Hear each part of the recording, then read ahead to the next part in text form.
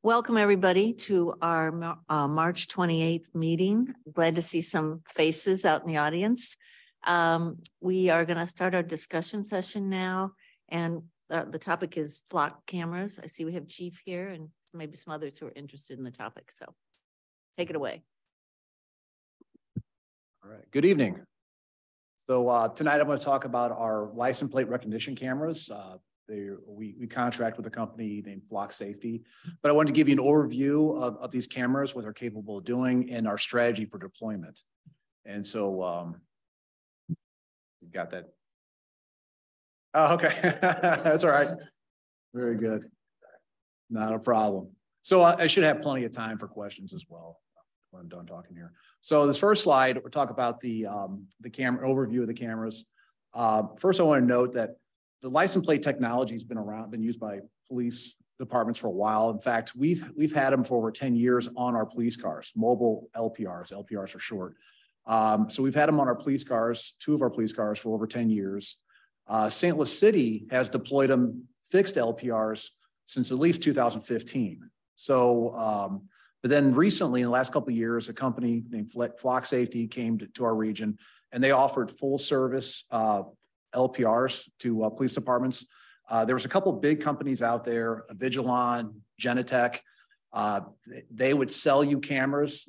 St. Louis City uses Genetec. They would sell you cameras through a distributor, and then it was on the city, the police department, to figure out how to install the cameras, make the connection, the cell connections, connect with our database, and they're very labor intensive.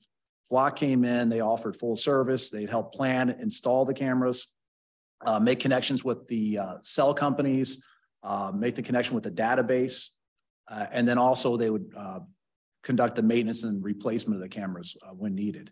And so with Flock coming in, a lot of municipalities in the St. Louis region have joined up.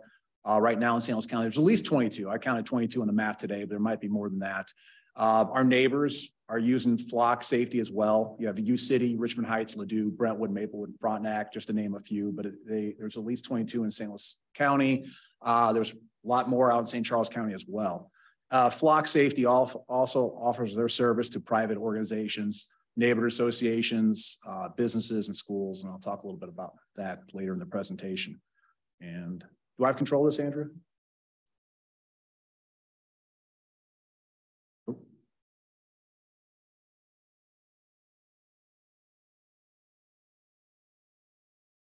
You can move. Okay, perfect. So, and by the way, I've added a couple of pictures right there. That picture right there is a light pole at DeMond and North Roseberry. You can see the camera right in the center of the light pole. It's not very visible there, but I threw a couple of those in the presentation so you have an idea of what they look like. So how do these cameras work? The main function is they alert us in almost real time to stolen cars coming through the area. The camera reads the license plate of a car. If it's stolen, it will notify our officers through text messages, the in-car computer or email, and let us know it's a stolen car.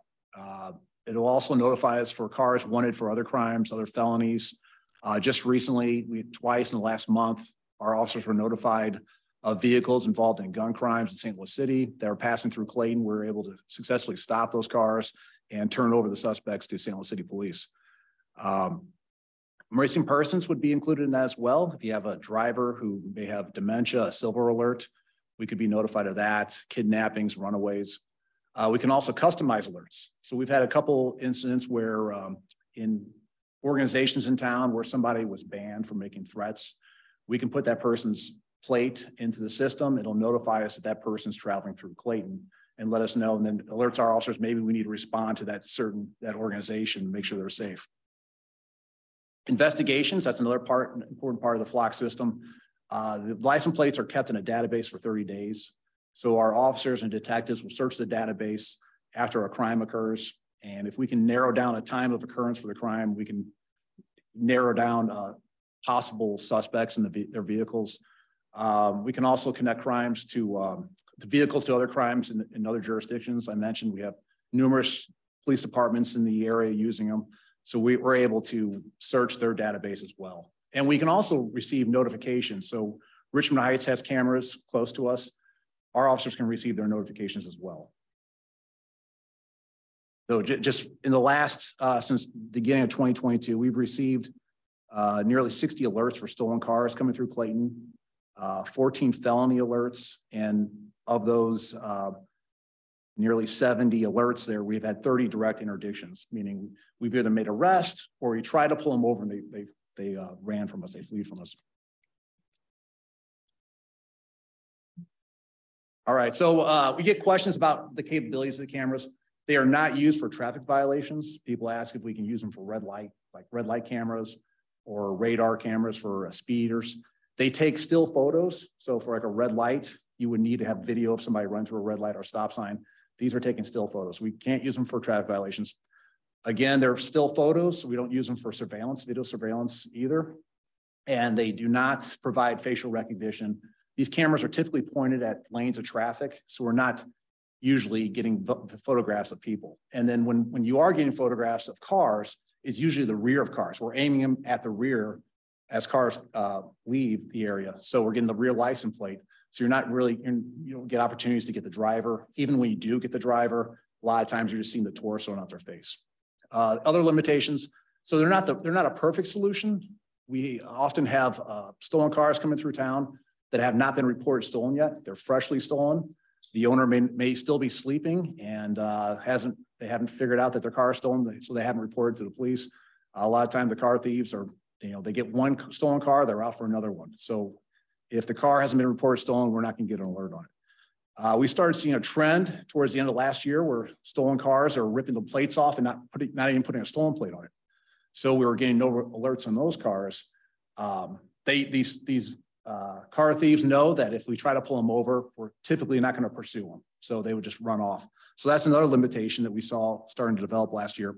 And then where we deploy these cameras, it could be limited by the tree canopy. They're solar powered for the most part. So when we're trying to put them down in the Demond, Hillcrest neighborhood, you had to deal with a lot of buildings and trees. So we have to find places where it gets ample sunlight to power the cameras. They can connect to electricity, but sometimes that's often lacking, or we don't have permission to use light poles to do that. So our strategy for deployment, we're looking at crime statistics, crime maps, direction of travel for fleeing vehicles. As I mentioned, that often stolen cars are fleeing from us. We saw a sharp increase. In 2021, we had 75 vehicles flee from us. In 2022, we had 142, 89% increase. A lot of times they're fleeing on Hanley Road, Big Bend, Clayton Road. So we're looking at where they're coming from and where they're going in our deployment of these cameras.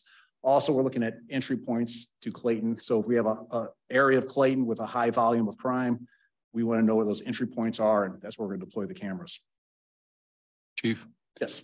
If they're fleeing and we've got the other municipalities also with the cameras, are we alerting them and that they're heading towards that? Sure. So with fleeing vehicles, our dispatch center will notify the next dispatch center. In fact, there's a channel they use called point to point. So the whole metro area is hearing that a fleeing vehicle is going in a certain direction. So all the dispatch centers are hearing that. Go to the next one, or do I have? I'm sorry. So right here is to illustrate how we use crime maps. This is a crime map from 2021. These are car crimes. Anything involved with cars, stolen cars, car break-ins, damage to vehicles, attempted car thefts. And you can see there's a high concentration off Demond there in the Demond neighborhood. And that's not new. That's not unique to 2021. That's been going on since I've been a police officer here. What you have there is a high volume of cars, density of parked cars there, and places to hide. You have cars parked in alleys and open carports. So we tend to see a lot more car break-ins down there. And then you see a spattering of car break-ins and car thefts in the Davis Place and Morelands neighborhood as well. So if you go to the next paragraph, sorry. So this map right here is actually car crimes in 2022. And in this one, I added our camera locations there. And you can see the cameras, they have the green camera symbol. If they have a yellow gold box around it, those are cameras that are paid for by private organizations. The ones that are enclosed in a red box, those are future deployments that we have planned. And you can see that we started deploying the cameras along Demond, first in the Hillcrest neighborhood. That was a partnership with the Hillcrest Neighborhood Association after they had a carjacking in 2020. They were looking for a solution, safety solution down there. So that was our first deployment. Hillcrest paid for one camera, City of Clayton paid for the other. As we tested it out, saw that it was useful, we started deploying them further down Demond, in the Demond neighborhood where we had a lot of activity. We really wanted to get them on Clayton Road and the county roads, but that became difficult. The county had a lot of procedures to go through. The Department of Transportation, if you recall, it ended up back in December. You passed an ordinance allowing us to enter into an agreement with Flock to put a camera on a county road. So now we have them on Clayton Road as well. You can also see we also put one in on Westwood in the Morelands neighborhood to deal with the crime there. And there's one right at Francis Place and Brentwood, trying to capture some of the activity going into Davis Place. We also see a lot of vehicles leaving the Galleria, Brentwood Promenade. They're fleeing north on Brentwood to the Forest Park Parkway. So it captures their plates as well. You said that the ones without boxes are planned? So the ones with red boxes around them, those are future locations. We're going to put two on Hanley Road, one at Hanley and Clayton, and one at Hanley by Colrena. Two on Big Bend, one at Big Bend and Clayton near Walgreens. The other one's going to be at our city border on Big Bend, right across from Varshu there. So what we're looking at right now, it's going to be difficult to put the cameras in all the neighborhoods. Like Davis Place alone, I think has 14 entry points. To put one in every entry point in Davis Place would cost us $20,000, $30,000 a year. So what we're looking at is these cars are coming off the main thoroughfares like Hanley, Big Bend, and Clayton Road to capture that activity there. Demond's a unique location because it's off Skinker. You have a lot of side streets entering there. We have two in the Demond neighborhood, one at Demond and Northwood, the other one's at Demond and Alamo. You know, you could put 4 or 5, but we figured out if we put in those two locations, most cars, because of the designs of the streets, would have to pass through those cameras if they're in the Demond neighborhood coming off Skinker. And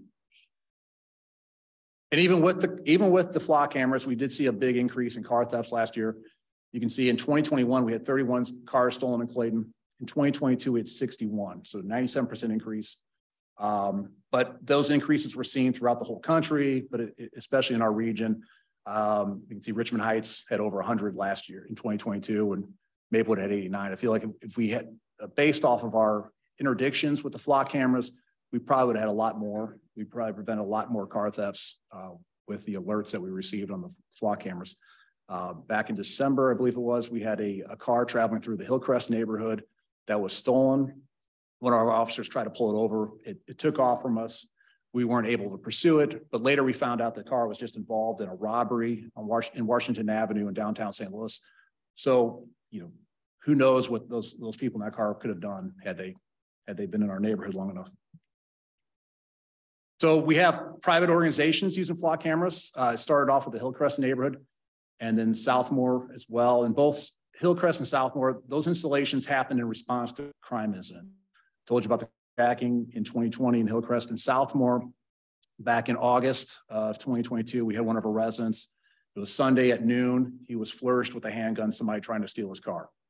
So that prompted that discussion, and they decided they wanted to deploy Flock cameras. Concordia Seminary has 2 Flock cameras. One is actually in the neighborhood. The other one's leading into their entrance into their campus. So it alert to anybody trying to get into their campus. The other one is actually helping out. They have residents in that neighborhood. They have some of those apartment buildings, but it's also helping out the city as a whole. And I know we've had some discussions with Claverack Park and the Brentmore subdivision about putting cameras in. So we don't go proactively recruit neighborhoods to add Flock cameras, but when they come to us and ask us about solutions to crime, we present it as a possible solution. A lot of times they're hearing about it from other residents in neighborhoods in Clayton. So that's why these conversations start.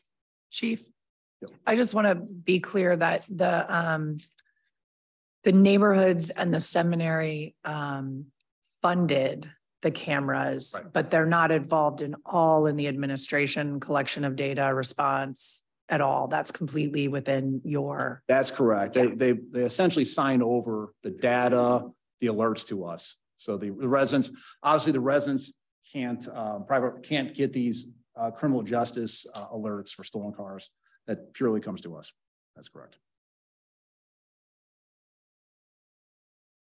So that's summary of how these cameras work and how we plan to deploy them in the future.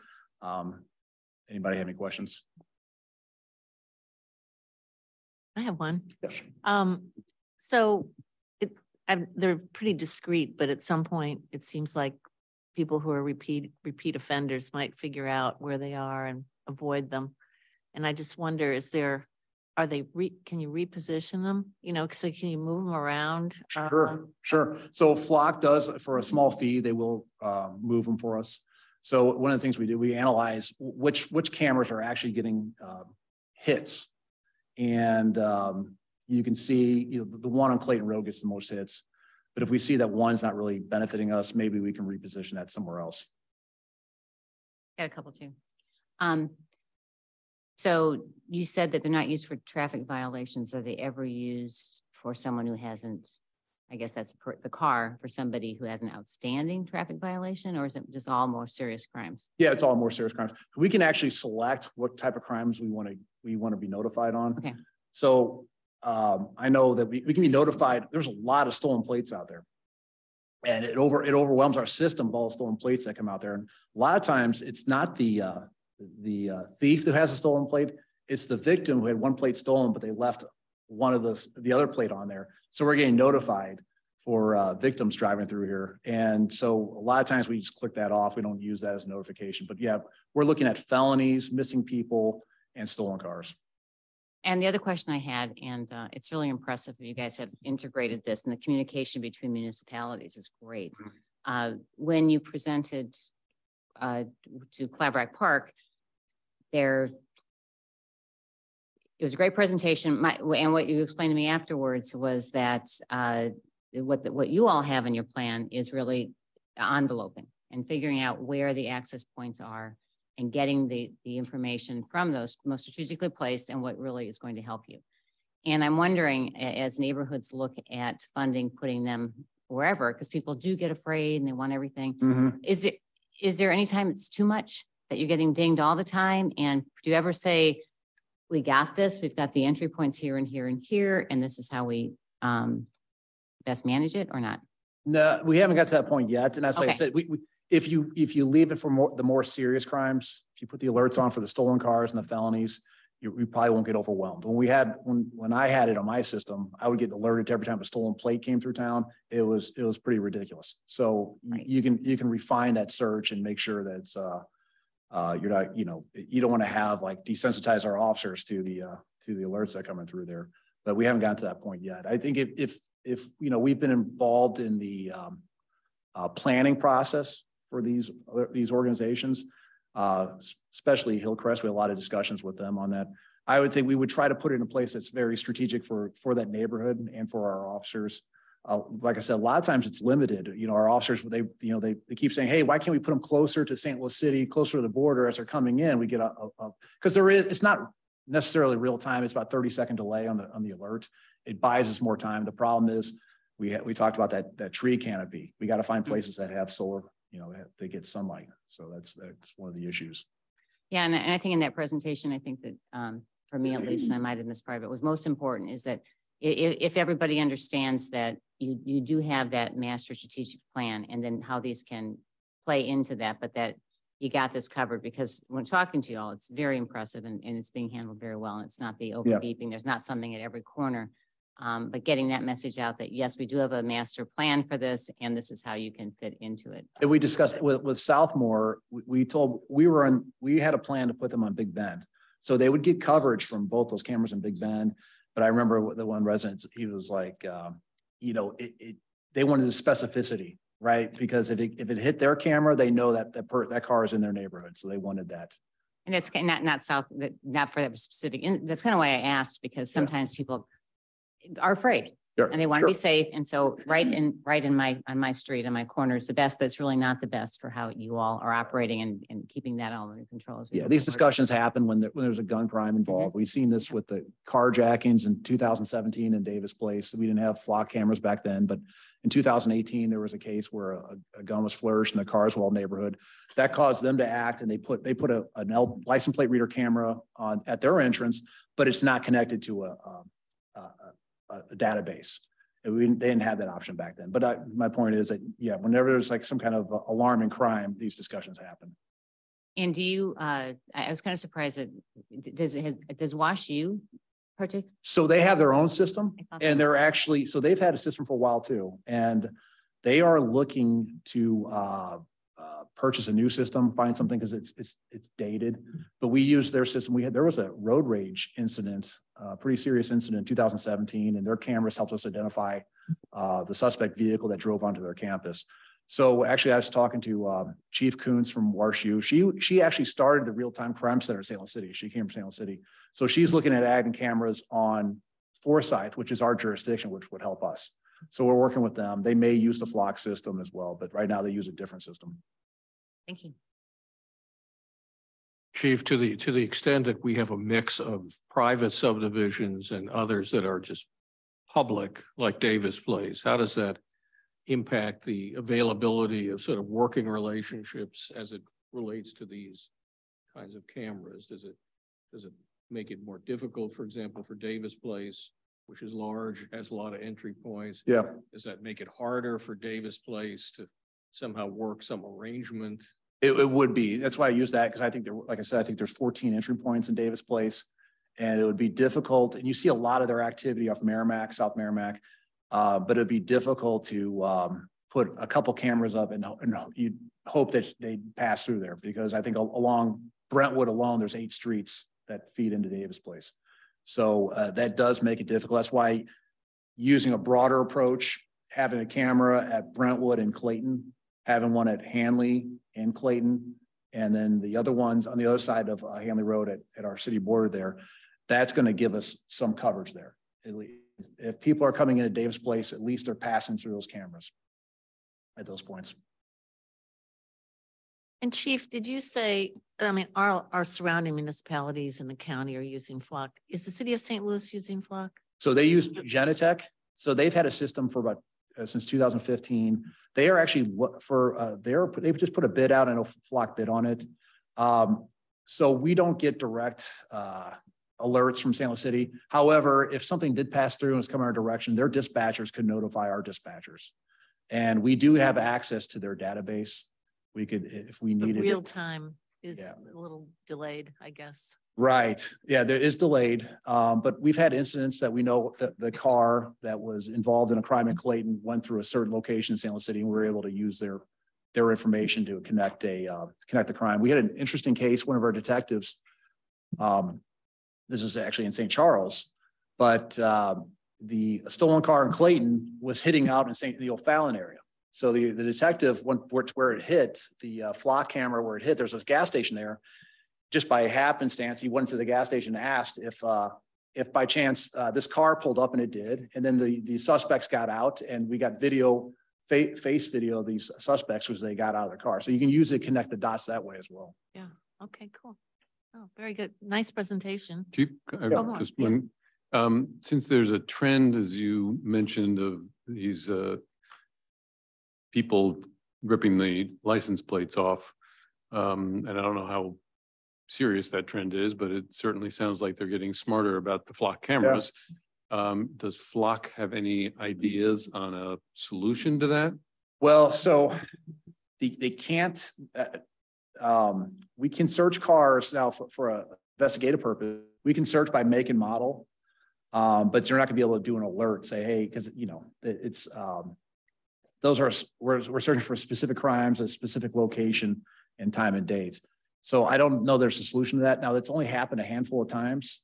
It happened, one was prolific. We had a stolen Mercedes-Benz that was driving through Clayton in the mid-county area for 3 days straight and constantly getting chased off by the police, and they had no plate on it.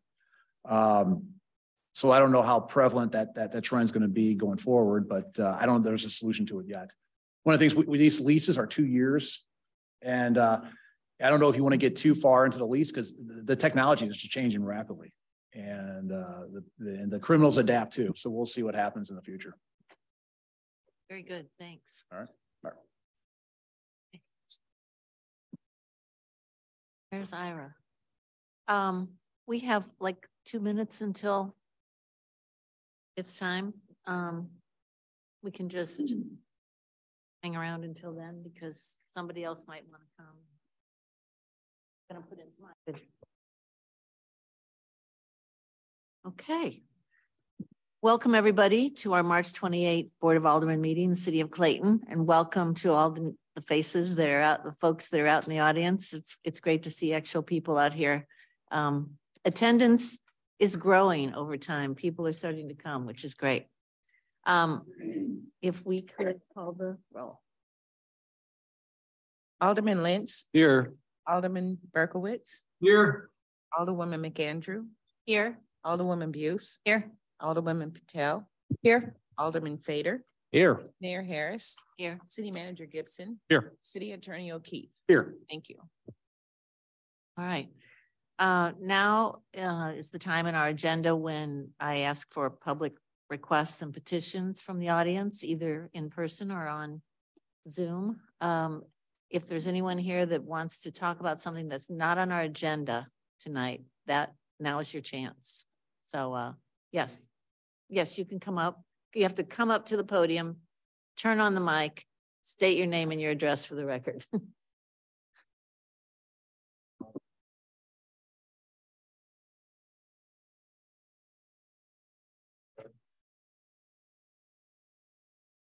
Oh, my name is Dan Klauber and I live at 7715 Country Club Court in Clayton. And I'm here to talk about something that I think you're going to discuss this evening in a sense, but I believe you're addressing the commercial aspect of it. And I've got an issue with the residential side, which is marijuana and the recent legalization. So I think this is going to be more of an issue for you guys than you perhaps ever knew. It has turned into more of an issue than I ever could have imagined. I was born and raised in Boulder, Colorado, and I will admit to an extent, not under oath, but I have partaken in my fair share of festivities over the years. So perhaps what I'm going through now is karma. I don't know, but I never expected this to happen. And I wasn't particularly opposed to the legalization of weed or whatever you want to call it. And I'm not some far out kook who I'm just a normal person who I bought my house. I spent about $600,000 when I bought it, and I probably put $500,000 or more into it. Well over $1 million, as you know. Unfortunately, you don't get much in Clayton anymore for $1 million. It's always been a wonderful historic neighborhood with wonderful neighbors. I've never had any problem. The police officers are great. The city has typically been great. You know, and I've enjoyed living there with my wife and our family. There's children in the neighborhood. There's everything you could want. But last year, my next door neighbor, who bought his house several years ago, decided that he was going to take it upon himself. He had a marijuana card, and he decided that he was going to take it upon himself and plant marijuana trees and start growing marijuana on the top of his garage.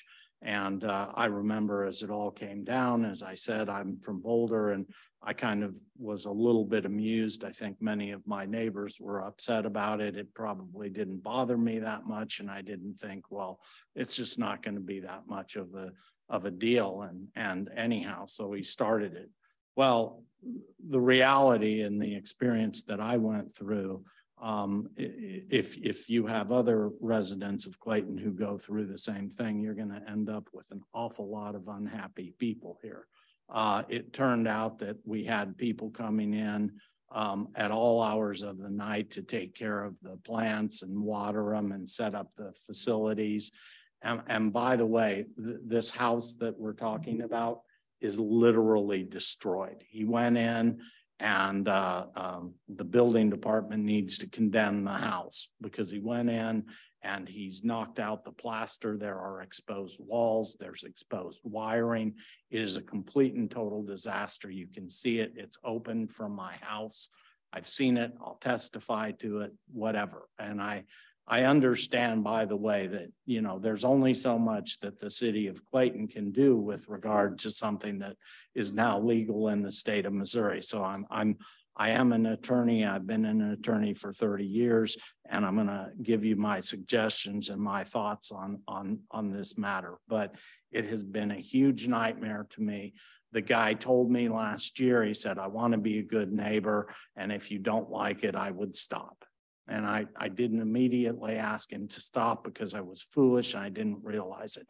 Far and away, the worst part of any of this is the unbelievable noxious odor that emanates from 6 full grown, which you can grow. I mean, it is unbelievable, folks.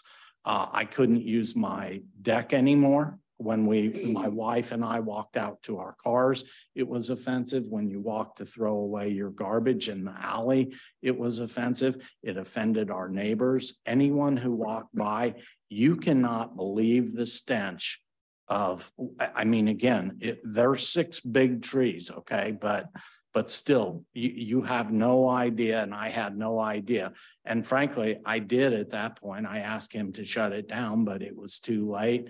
And he said, well, I'll finish it up and I won't do it again. Okay, I mean, we lived through it, whatever. And then just recently, I guess it's been either this week or last week, I noticed that my neighbor had someone over without a permit, again, as far as I know, doing electrical work and setting up a grow shop in the basement this time. Well, I guess that's better. And that's one of the suggestions I'm going to make. I think, Clayton, my understanding is you can pass reasonable zoning laws. And number one suggestion I would have, I've got 4 of them. The number one is, anytime anyone grows anything, it should be completely enclosed, including a roof, okay? The first time I went through this, there was no roof on the facility. And again, the stench is unbelievable. And you can still see it through cracks, through different ways. And I just think, you know, again, I can't imagine that the city doesn't have the ability to require that someone who's going to be, you know, growing and cultivating marijuana has a roof on whatever. It's supposed to be locked and secure. So I think that's incredibly reasonable.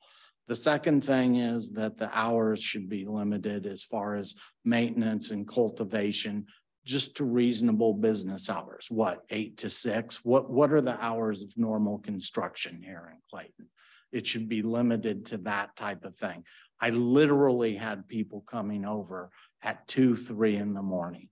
They're very loud, they're very obnoxious, and I get they're just out there having fun and they're doing their thing, and I guess their lifestyle is such that that's what they want to do.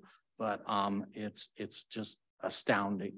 I think the third thing, and I'm asking you guys for help with respect to this, the address is 7711 Country Club Court in Clayton. That's the house I'm talking about. It needs to be looked at by the building inspectors, and I mean tomorrow, okay? You can see, and you can go on my property, I give you permission. You can see this house is clearly not habitable. It doesn't have a kitchen. I may have functioning plumbing, it may not, I don't know. And there's obviously been electrical work done, at least I think there has been in the basement, to establish these grow lights, which you can see. He put paper over the windows, but you can see through at night when he turns them on and you look, you see the pink, whatever.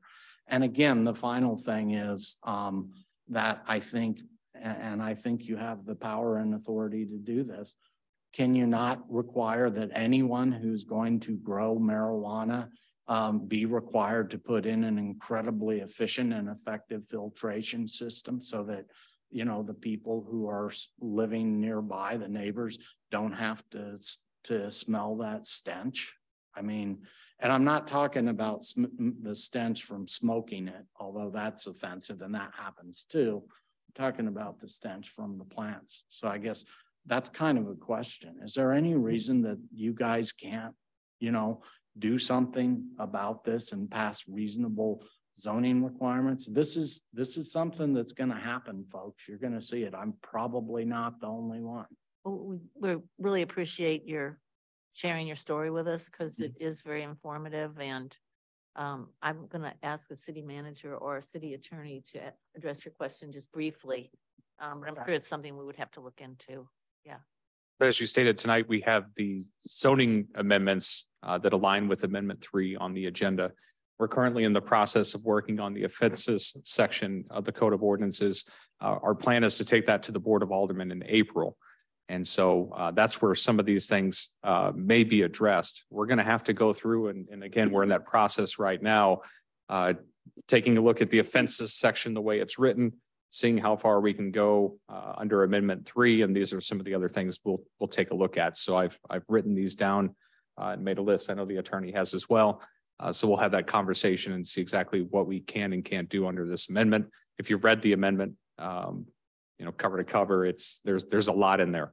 As far as the restrictions you can put in place, we're somewhat limited. So we're feeling out those boundaries and see exactly what this will look like. So more to come on that. Can I ask, are you saying that he's running this as a business? No, I want to be real clear about that. I don't know. I don't know how someone could have for personal use as much as he apparently, as he grew last year. I mean, we're talking an unbelievable 6 plants is a lot, guys. Again, you're going to be So dealing 6 is with what's permitted by state law. Now you do have to get a license through the state for the home cultivation, whether or not, you know, that license was obtained or acquired. I don't know. Yeah. But 6 plants is something that's legally permissible. For medical. Yeah, that's, and then you can have 6 and it's smaller it's ones. 6 flowering plants. So you can Yes. have more plants that Yeah, aren't you flowering can at have that less point in time. that, Right. that aren't. So theoretically you could have more, but Right. I mean, Mr. O'Keefe, can you give me any hope at all that zoning offers any kind of remedy to this? I don't think the zoning regulations are going to offer you any remediation from the concerns that you have. I would indicate one thing: neither the constitutional amendment nor any of the ordinances we enact to regulate to the extent allowed trump any private right of cause of action you may have for maintaining a nuisance. Right. And I've thought about that. And that's probably absent. Yeah. I mean, there's something in the code about odors. I believe it's in section 220, Right, if I'm not mistaken. We have a public nuisance. Yeah. But a private cause of action in terms of Private cause of impacting you I and know. interfering with your use and enjoyment of your home. And obviously, I think you're going to have to wait and see what Right. you I couldn't experience do it. with the new Yeah. circumstances. Regarding inspection of the house, I'm sure we'll follow up on that. And you may be hearing from folks that, and as having read the amendment, as you indicate, the goal was to see to it that local governments did not impede the rights established under Amendment 3. So we are constrained in many ways, but traditional concerns like your nuisance claim and like others of that ilk, we do not intend to interfere with those rights. Yeah, I think that's unfortunate for the citizens of Clayton because they shouldn't have to resort. I mean, I can do it myself. Well, And- if I might add, from that perspective, it's unfortunate for citizens of Missouri. Clayton's in Yes. no different position. No, you're right. I mean, it's everywhere. And I think sometimes people didn't necessarily. What about, is there anything about if the home isn't even habitable? I mean, this house is in unbelievable That's- condition. That's another analysis we may have to Yeah, take a look at. it's a but private that's- resident, you know, there is language in the statute. So anyhow, I don't want to take your time up, but I would just encourage you to the extent that it is possible to regulate this as carefully as you can and to think about these things. I do not believe for a second that I'm going to be the only one who's going to be addressed with this. I mean, I tried to talk to him as I normally would, neighbor to neighbor, in a friendly, decent way. And of course that went nowhere. And, you know, you're left with this, and then you're left with filing an actual cause of action against your neighbor, which isn't something that most people look forward to doing. So anyhow, Gary, you've helped me. I appreciate it. I appreciate your time. If there's any questions. I did want to add, so Dan and I talked about this yesterday, and, you know, I think through staff, it looked like, you know, there wasn't a lot we could do, but when Dan indicated some interest in coming here tonight and talking about it, I strongly encouraged him, because I thought the whole board should be aware of this, and that both not only because of the marijuana issue, because it is also this recurrent issue about people who seem to start renovating a piece of property and then just go away, and having torn it up, leave it in, you know, decrepit situations. And this is not unique. We have a number of these properties around the city, and somehow we need to come to grips with it. I think this particular property has had some issues with building permits in the past, and I think it is literally fair to say it has been 2 or 3 years that I have been living with it like that.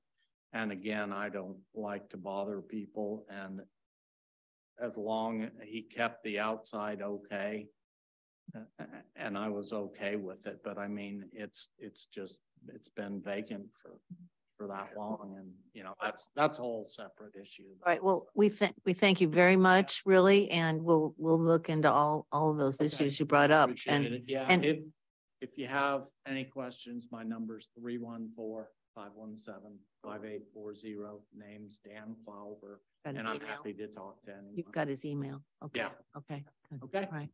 Take care. Okay, thank you so much. Okay, we still have time for more public requests. Yep, come on up. Oh, and I do have a hand up on screen. I see that. I'll get to that. Oh, yeah, no, come on up. I'm sorry, but Peter, I know you got your hand up on the screen. We'll get you. Okay, go right ahead. My name is Elizabeth and I live on Brighton Way, and Ms. Fraser has all of my specific information. I'm here today because I wanted to know this previous gentleman, what he was talking about fits right in with my concerns, is that I do not see a vision from your office, Mayor, about what you see for Clayton to be in the future that you would like to see it. I went to the State of the City event, and it was lovely that you acknowledged the work of the police department and the fire department. It was great, but I heard nothing about what you expected to see, how you expected to see Clayton as you went on during your tenure, and to where you wanted it to go. And the two things that I've heard since I've been coming to these meetings, a lot of them, is that you do want us to be the new downtown. And I have heard you say those words twice. And and I am not exactly excited about the idea of Clayton being the new downtown. I think of downtown as being streets that are empty and lined with 25 and 30-story buildings where the sun only shines on the sidewalk at high noon, and that there are no small businesses like you were saying at the State of the City meeting, that you wanted to have more small businesses come into town, that with a lot of the growth that we're doing, that would bring more people into Clayton, and therefore more businesses would come in. The problem with this is that the type of growth you have is not conducive to having small businesses have any place to come to in Clayton.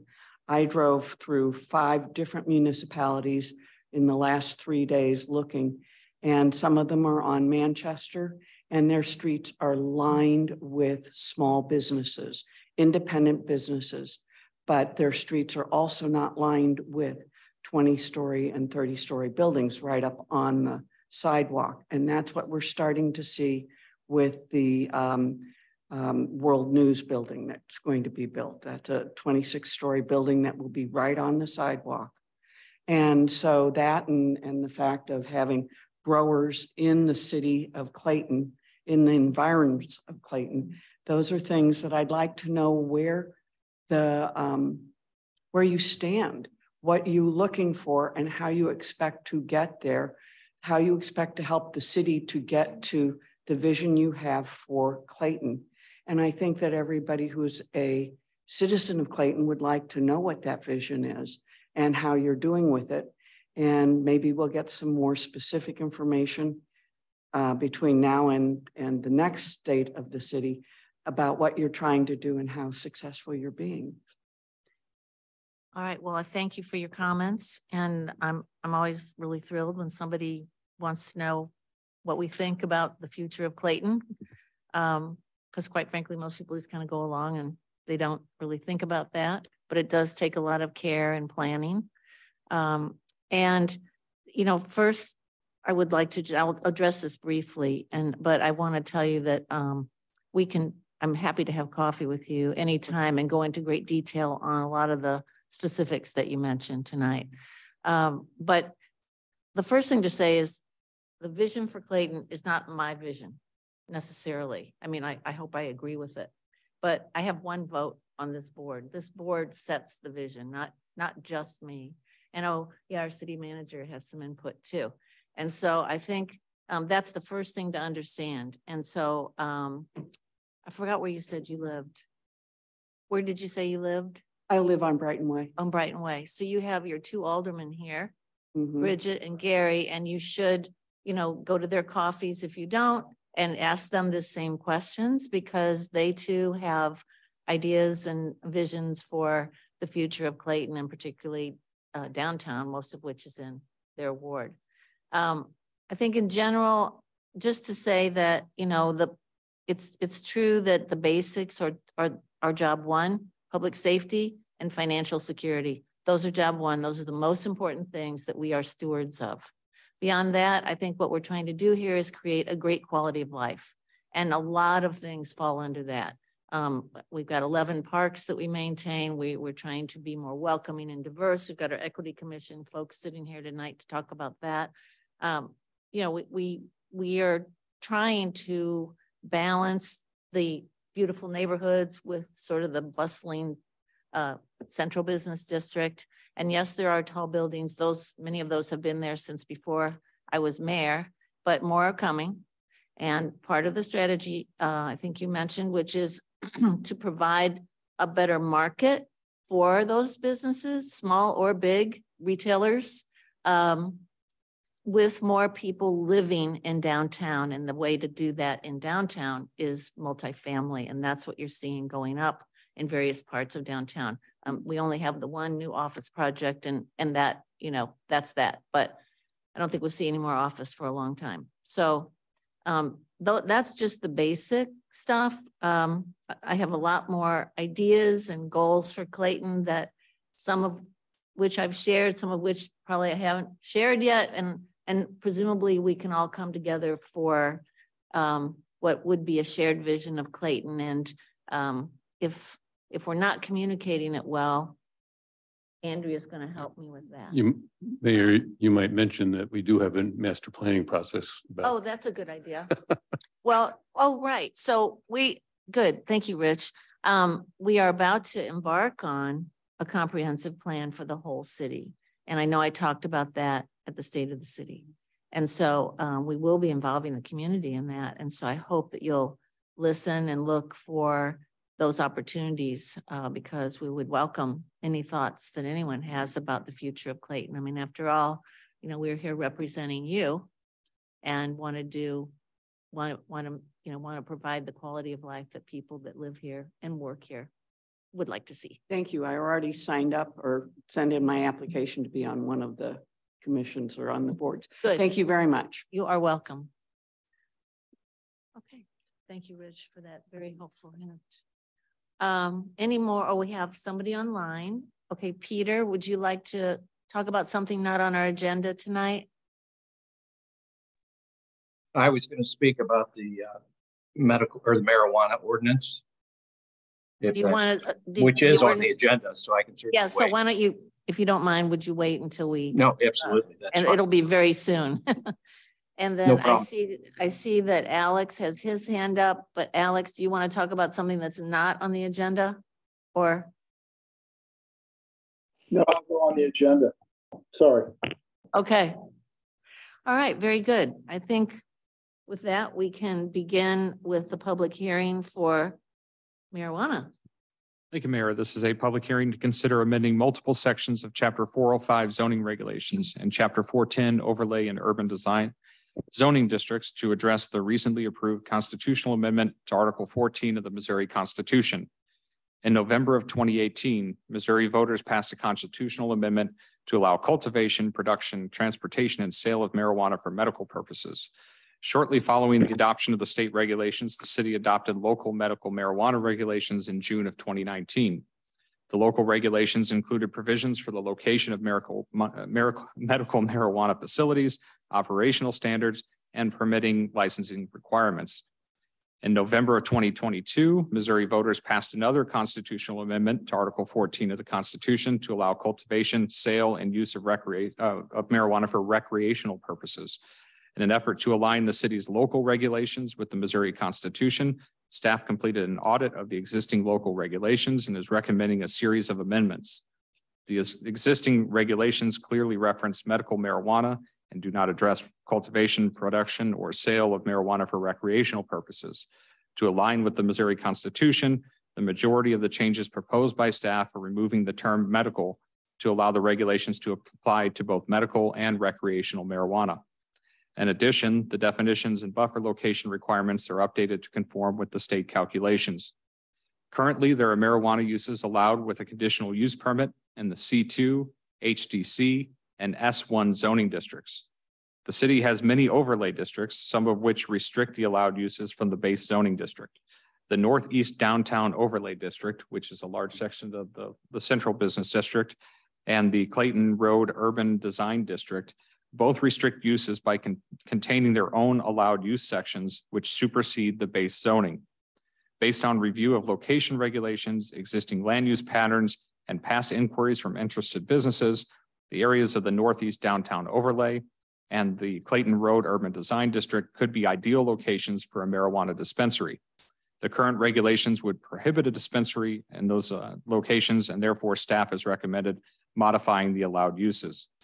The Plan Commission considered this request at its meeting on March 6th and voted unanimously to recommend approval. Staff recommends that the Board of Aldermen approve the amendment as proposed. And I forgot to request proof of publication. Thank you. And we do have Anna Crane, our Director of Planning and Development Services, joining us online this evening. Okay, I'll just let's let our audience member comment first. Is it Peter? Peter, now's the time.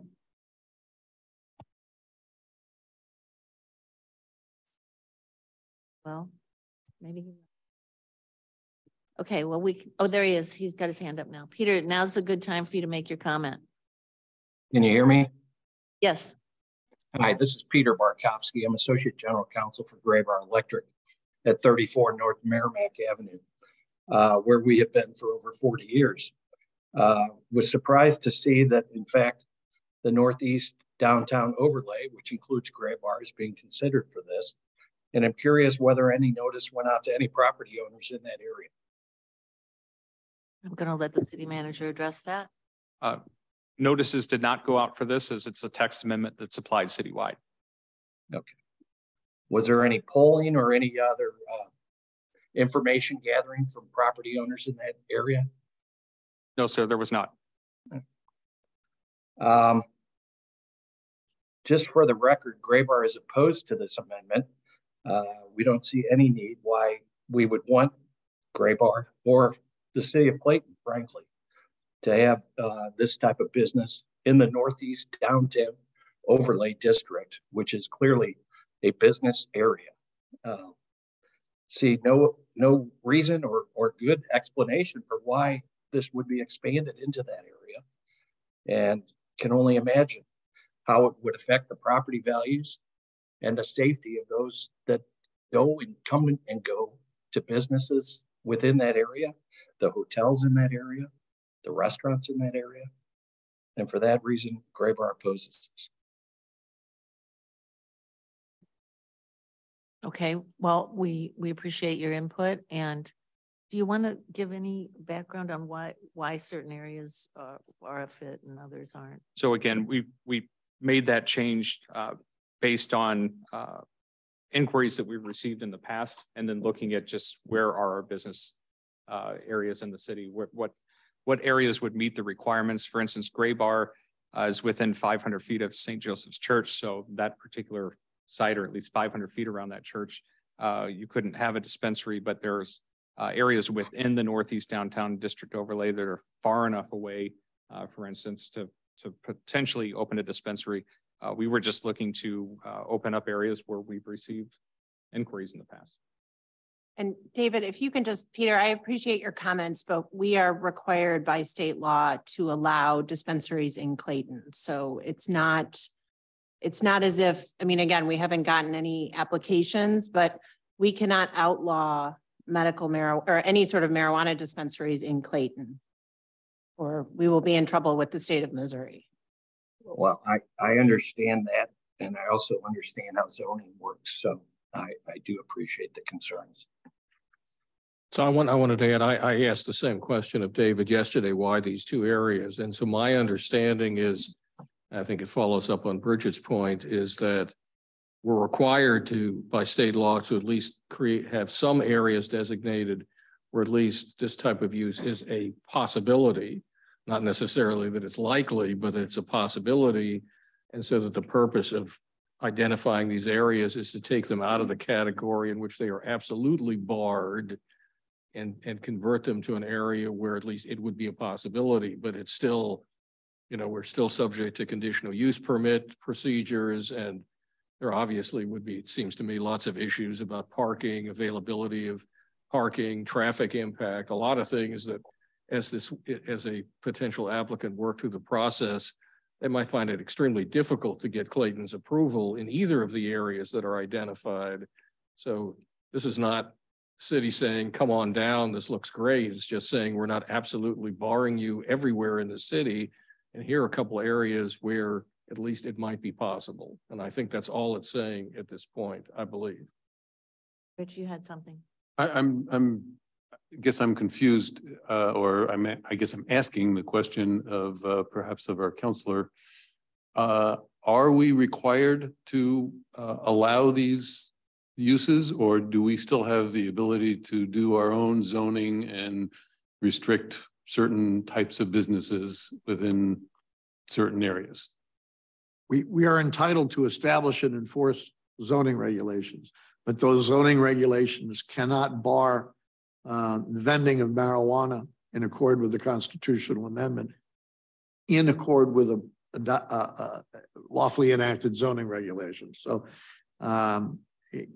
we cannot not make allowance for the activity as a permitted use, either conditionally or permitted of right under our zoning ordinance in one or more places.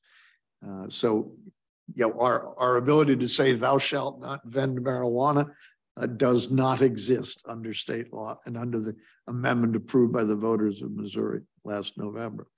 And with respect to the locations chosen, and I can defer to Ms. Crane and to the city manager, but these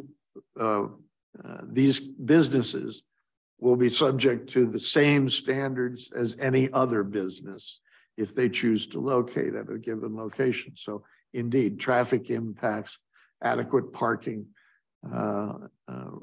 operation in a safe manner, all of those requirements that are applicable to Joe's widget store are applicable to a store that wants to vend marijuana. I have a quick question. So I'm thinking of John's Pipe Shop. I don't know if anybody ever walks by there. But is there any regulation? Will there be one that we can include about letting the smell out? Again, we have performance standards under the zoning ordinance, but we are also looking to craft appropriate, and we have a smoking regulation, which we're going to extend to marijuana so that folks who want to smoke marijuana are subject to at least the same constraints as folks who choose to smoke tobacco. That'll be part of the regulatory scheme that's coming on. Yeah. But with respect to the zoning standards, again, this business is to be treated as any other business. And that is the intent of these amendments. Thank you. I think, Alex, you have your hand up. Did you want us to comment on the marijuana ordinance?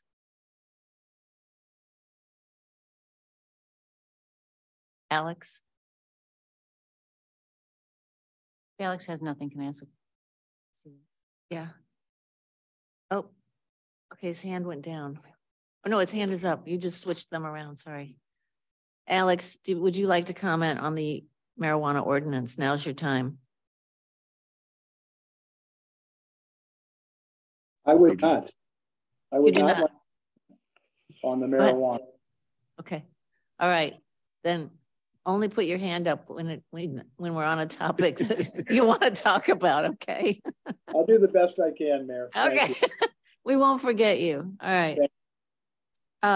Okay. So, are there? Can I ask something? I haven't. Yes. Yeah. So would it be a problem to delay this to give notice and input from the businesses in the area? So for a text amendment, we typically don't send out notices.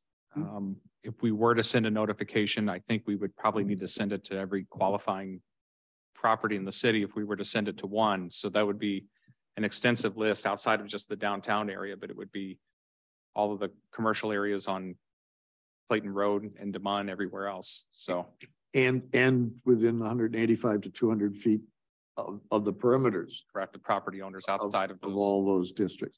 We are required to provide notice when we are talking about a specific site. Right. Yeah, I understand. I just wondered because I heard what he said that, and I understand that this is it's a new business for us, right?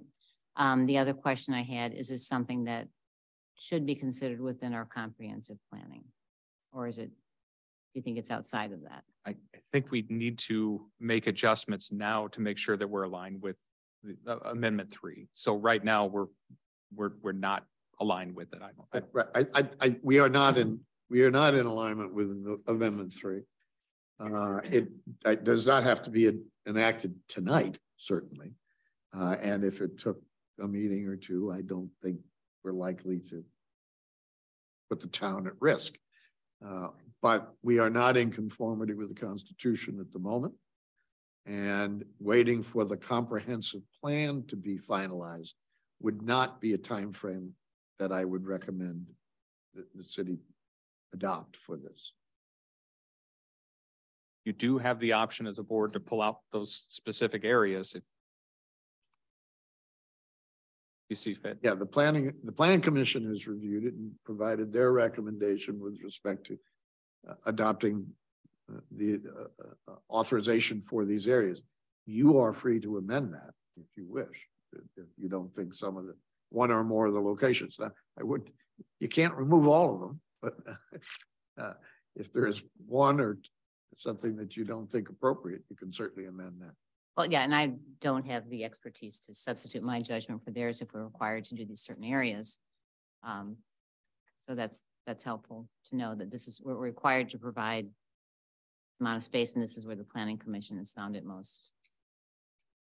Yeah. And again, this really came about adding those 2 additional areas. So those currently we don't allow medical marijuana dispensaries in the Northeast overlay, which is a portion of downtown, and then that Clayton Road Urban Design District, which is on Clayton Road from Big Bend to the city limits, basically. So that commercial stretch there. Most of the inquiries we've had have been in those 2 particular areas. So we do have other commercial areas that qualify, but that's where all the interest has been. So those were the only two modifications we made at that point in time. So I just I might add that, clarify that. unlike some provisions of state law, which say thou shalt make allowance for this, okay? The drafters of Amendment 3 and the voters who approved it adopted very specific standards that are unlike state mandates for a lot of other land uses, including the fact that local governments cannot enact regulations which unreasonably impede investment-backed expectations of those who choose to involve themselves in this enterprise. That is a unique standard for land use that is unlike any standard involved in almost any other land use where the state says thou shalt not interfere. So we're all grappling with that. So if we have a traffic or something, some other standard that we're currently enacting and it's not working well for this business, I guess we're figuring out what unreasonably impede means as well.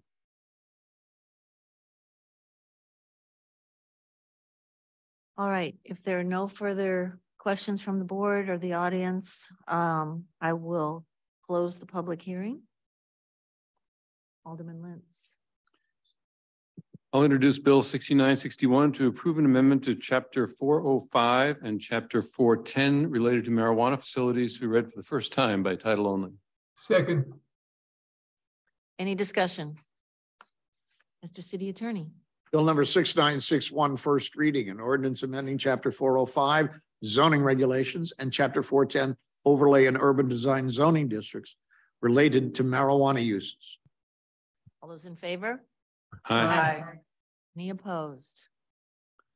I'll move the board give unanimous consent to consideration for adoption of Bill 6961 on the day of its introduction. Second. Somebody call my name out. I thought I heard somebody say mayor. No, okay, I'm sorry. All those in favor? Aye. Any opposed? All right. Let the minutes reflect the board has given unanimous consent. And I'll introduce Bill 6961 to approve an amendment to Chapter 405 and Chapter 410 related to marijuana facilities to be read for the second time by title only. Second. Any discussion? All right, Mr. City Attorney. Bill number 6961, second reading and consideration for adoption, an ordinance amending Chapter 405 zoning regulations and Chapter 410 overlay and urban design zoning districts related to marijuana uses. Alderman Lentz, Aye. Alderman Berkowitz, Aye. Alderwoman McAndrew, Aye. Alderwoman Buse, Aye. Alderwoman Patel, Aye. Alderman Fader, Aye. and Mayor Harris. Aye. Thank you. Okay. All right. All right. I will now open the public hearing for 7730 Bonham, the Hertz rental car business, and request proof of publication. Yes, this is a public hearing to consider an application for a conditional use permit submitted by Heather Mosher of the Hertz Corporation to allow for the operation of a 450 square foot rental car office and parking. Hertz will be open Monday to Friday from 8 a.m. to 5 p.m. The rental car agency will operate out of the Le Meridian Hotel, utilizing an existing vestibule adjacent to the parking entrance for office purposes and parking vehicles and assigned spaces within the garage. Hertz intends to cater to a combination of local and out-of-town customers. The hotel is surrounded by office, retail, and restaurant uses which are compatible with the rental car use. Hertz has reached an agreement with the property owner for 30 dedicated parking spaces for parking of rental vehicles. The use of existing parking garage will benefit the operation of the rental car agency as well as the public by providing an area out of the right-of-way for rental operations. The Plan Commission considered this request at its meeting on March 20th and voted unanimously to recommend approval as requested. Staff recommends that the Board of Aldermen approve a conditional use permit for the operation of Hertz located at 7730 Bonham Avenue per the conditions outlined in the resolution. Good. Any questions or comments from the audience on this one? All right, and I'll just go around in order of seniority. Any questions? Ira, any questions, comments here? Nope. Bridget? Okay.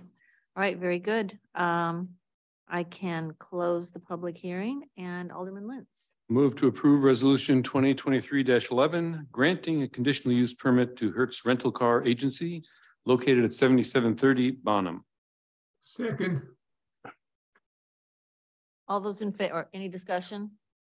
All those in favor? Aye. Opposed? Okay, very good. Okay. The consent agenda, Mr. City Manager. Oh, just one item on there tonight, which is the minutes. Oh, okay. All right, so we, let's see, so I know there's not any discussion, right? Okay, Alderman Lentz. I'll move to approve the consent agenda with the one item listed. Second. Any discussion? Clerk, want to call the roll? All right. Alderman Lentz. Aye. Alderman Berkowitz, Aye. Alderwoman McAndrew, Aye. Alderwoman Buse, Aye. Alderwoman Patel, Aye. Alderman Fader, Aye. Mayor Harris. Aye. All right, now we come into the exciting part of the meeting. It's time, once a year, we get a report from some of our boards and commissions, and tonight is the night for the Equity Commission to shine.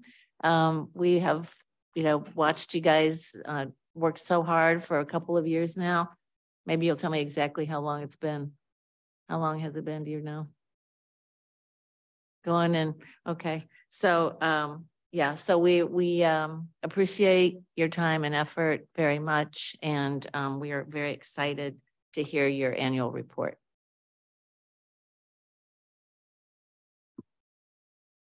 Thank you very much. I'm Ben Ushatel.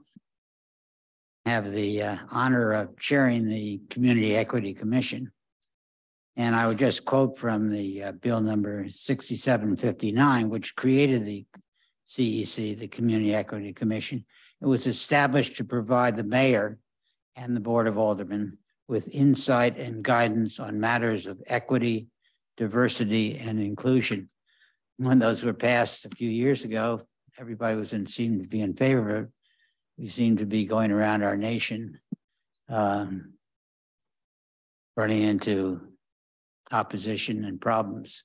But I think we can be proud of what Clayton is doing in the way of facilitating and working on being a better community in every way. The report that we prepared, you all have it, so I won't go into any details, but I would just highlight a couple of things perhaps. We continue a monthly tradition of reflections on various aspects. For example, Black History Month, Women's Rights Month, Gay Pride Month. It's something that is pretty good, and you might want to consider something along that line in the future on a monthly basis. One of our big accomplishments in 2022 was the ridding of all indentures, all our subdivision indentures that contain racially restrictive provisions.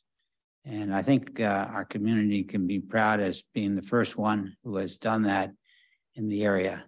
Took a lot of doing, and not only on a subdivision basis, but also the Board of Aldermen, you passed an ordinance that made it very clear that this is no longer even considered, And we worked on a faith-based membership, faith-based meeting. We considered that. We had a meeting where we're working with the various faith-based organizations to further their efforts in this regard. We're sort of a facilitator and try to be a facilitator in these areas. Affordable housing, boy, that's a tough one. But it's something that we'll continue to work on in many different ways. We had a meeting just the other day, just yesterday, to consider these aspects. And by the way, I want to do a shout out for Susan and Gary, who are aldermanic liaison on the CEC. So I won't belabor it anymore, other than to say we're moving forward. it's something that Clayton should really be proud of because it's an aspect that it's hard, takes ongoing effort. We talk about ourselves as being a welcoming community. Is it really? We hope it is. And to the extent it is not, we want to work to make it so. So I'll thank you for that. If you have any questions, I'll be glad to answer them.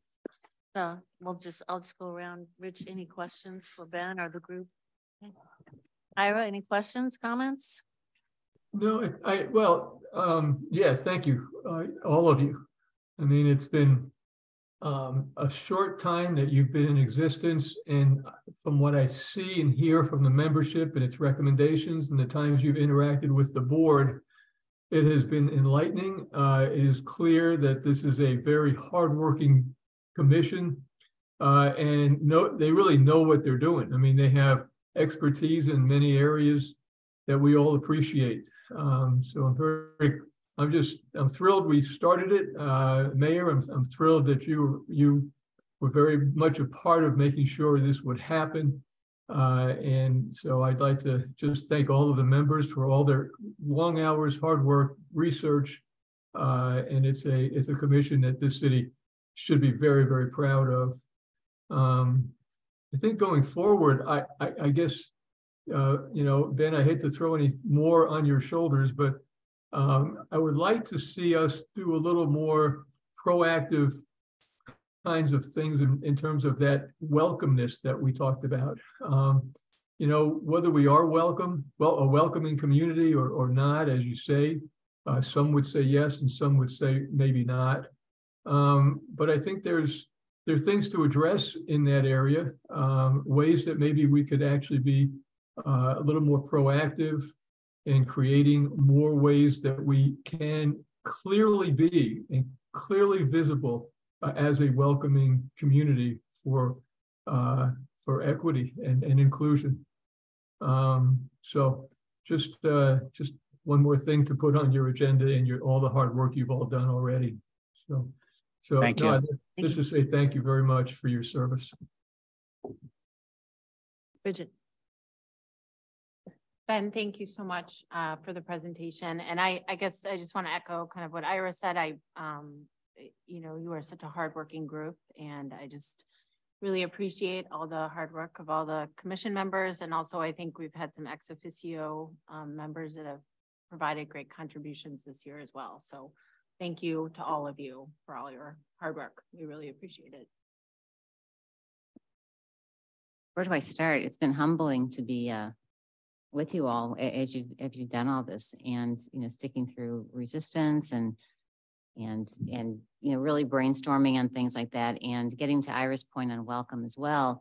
I think that what kind of goes under the radar is what you mentioned, Ben, is the bringing together of different groups in Clayton to talk and hear and listen with each other. We did that with the faith leaders in this room doing it. We had a representative that Gary contact with the American Jewish Committee, they call themselves, right? AJC, the school district, some of the things that you're pursuing with, essay writing on issues of equity with the school district and bringing that together.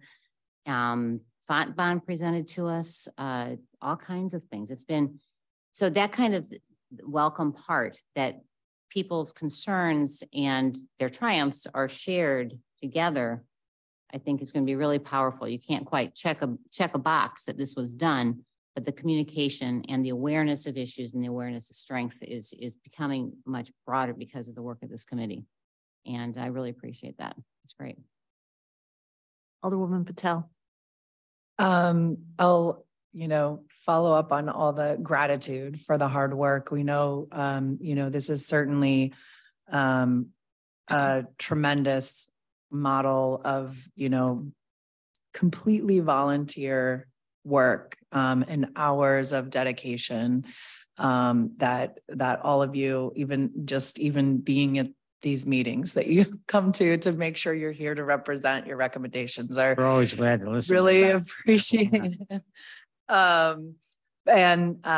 Like the only thing I would add is that I want, as an elected official serving on the board, I just want to encourage you to like continue, to thank you and ask you to continue to challenge us, like push us. I don't think anything you've done so far has been easy.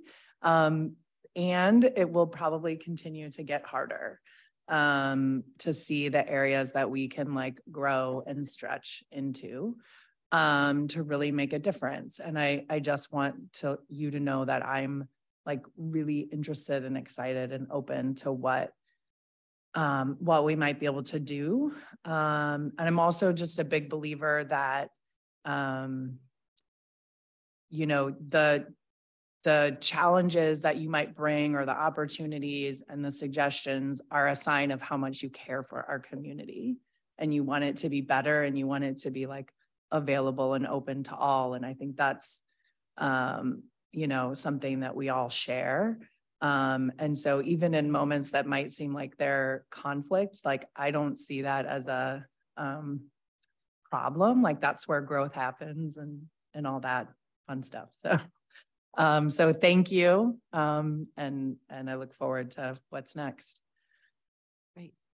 Alderman Fader, any comments as the other liaison? I think credit, of course, to the mayor and the members of the Board of Aldermen who decided to create this commission. I wasn't one of them. I can take no credit.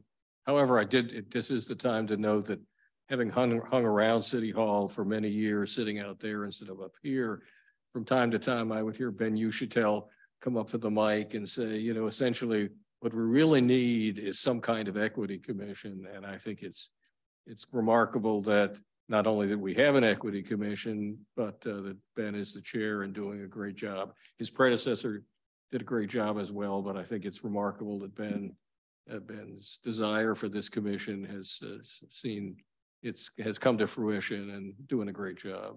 Happy to be part of it. Thank you. Just a final word, because we worked hard to get the commission set up, but the Mayor Michelle, under her aegis, it was established. So thank you.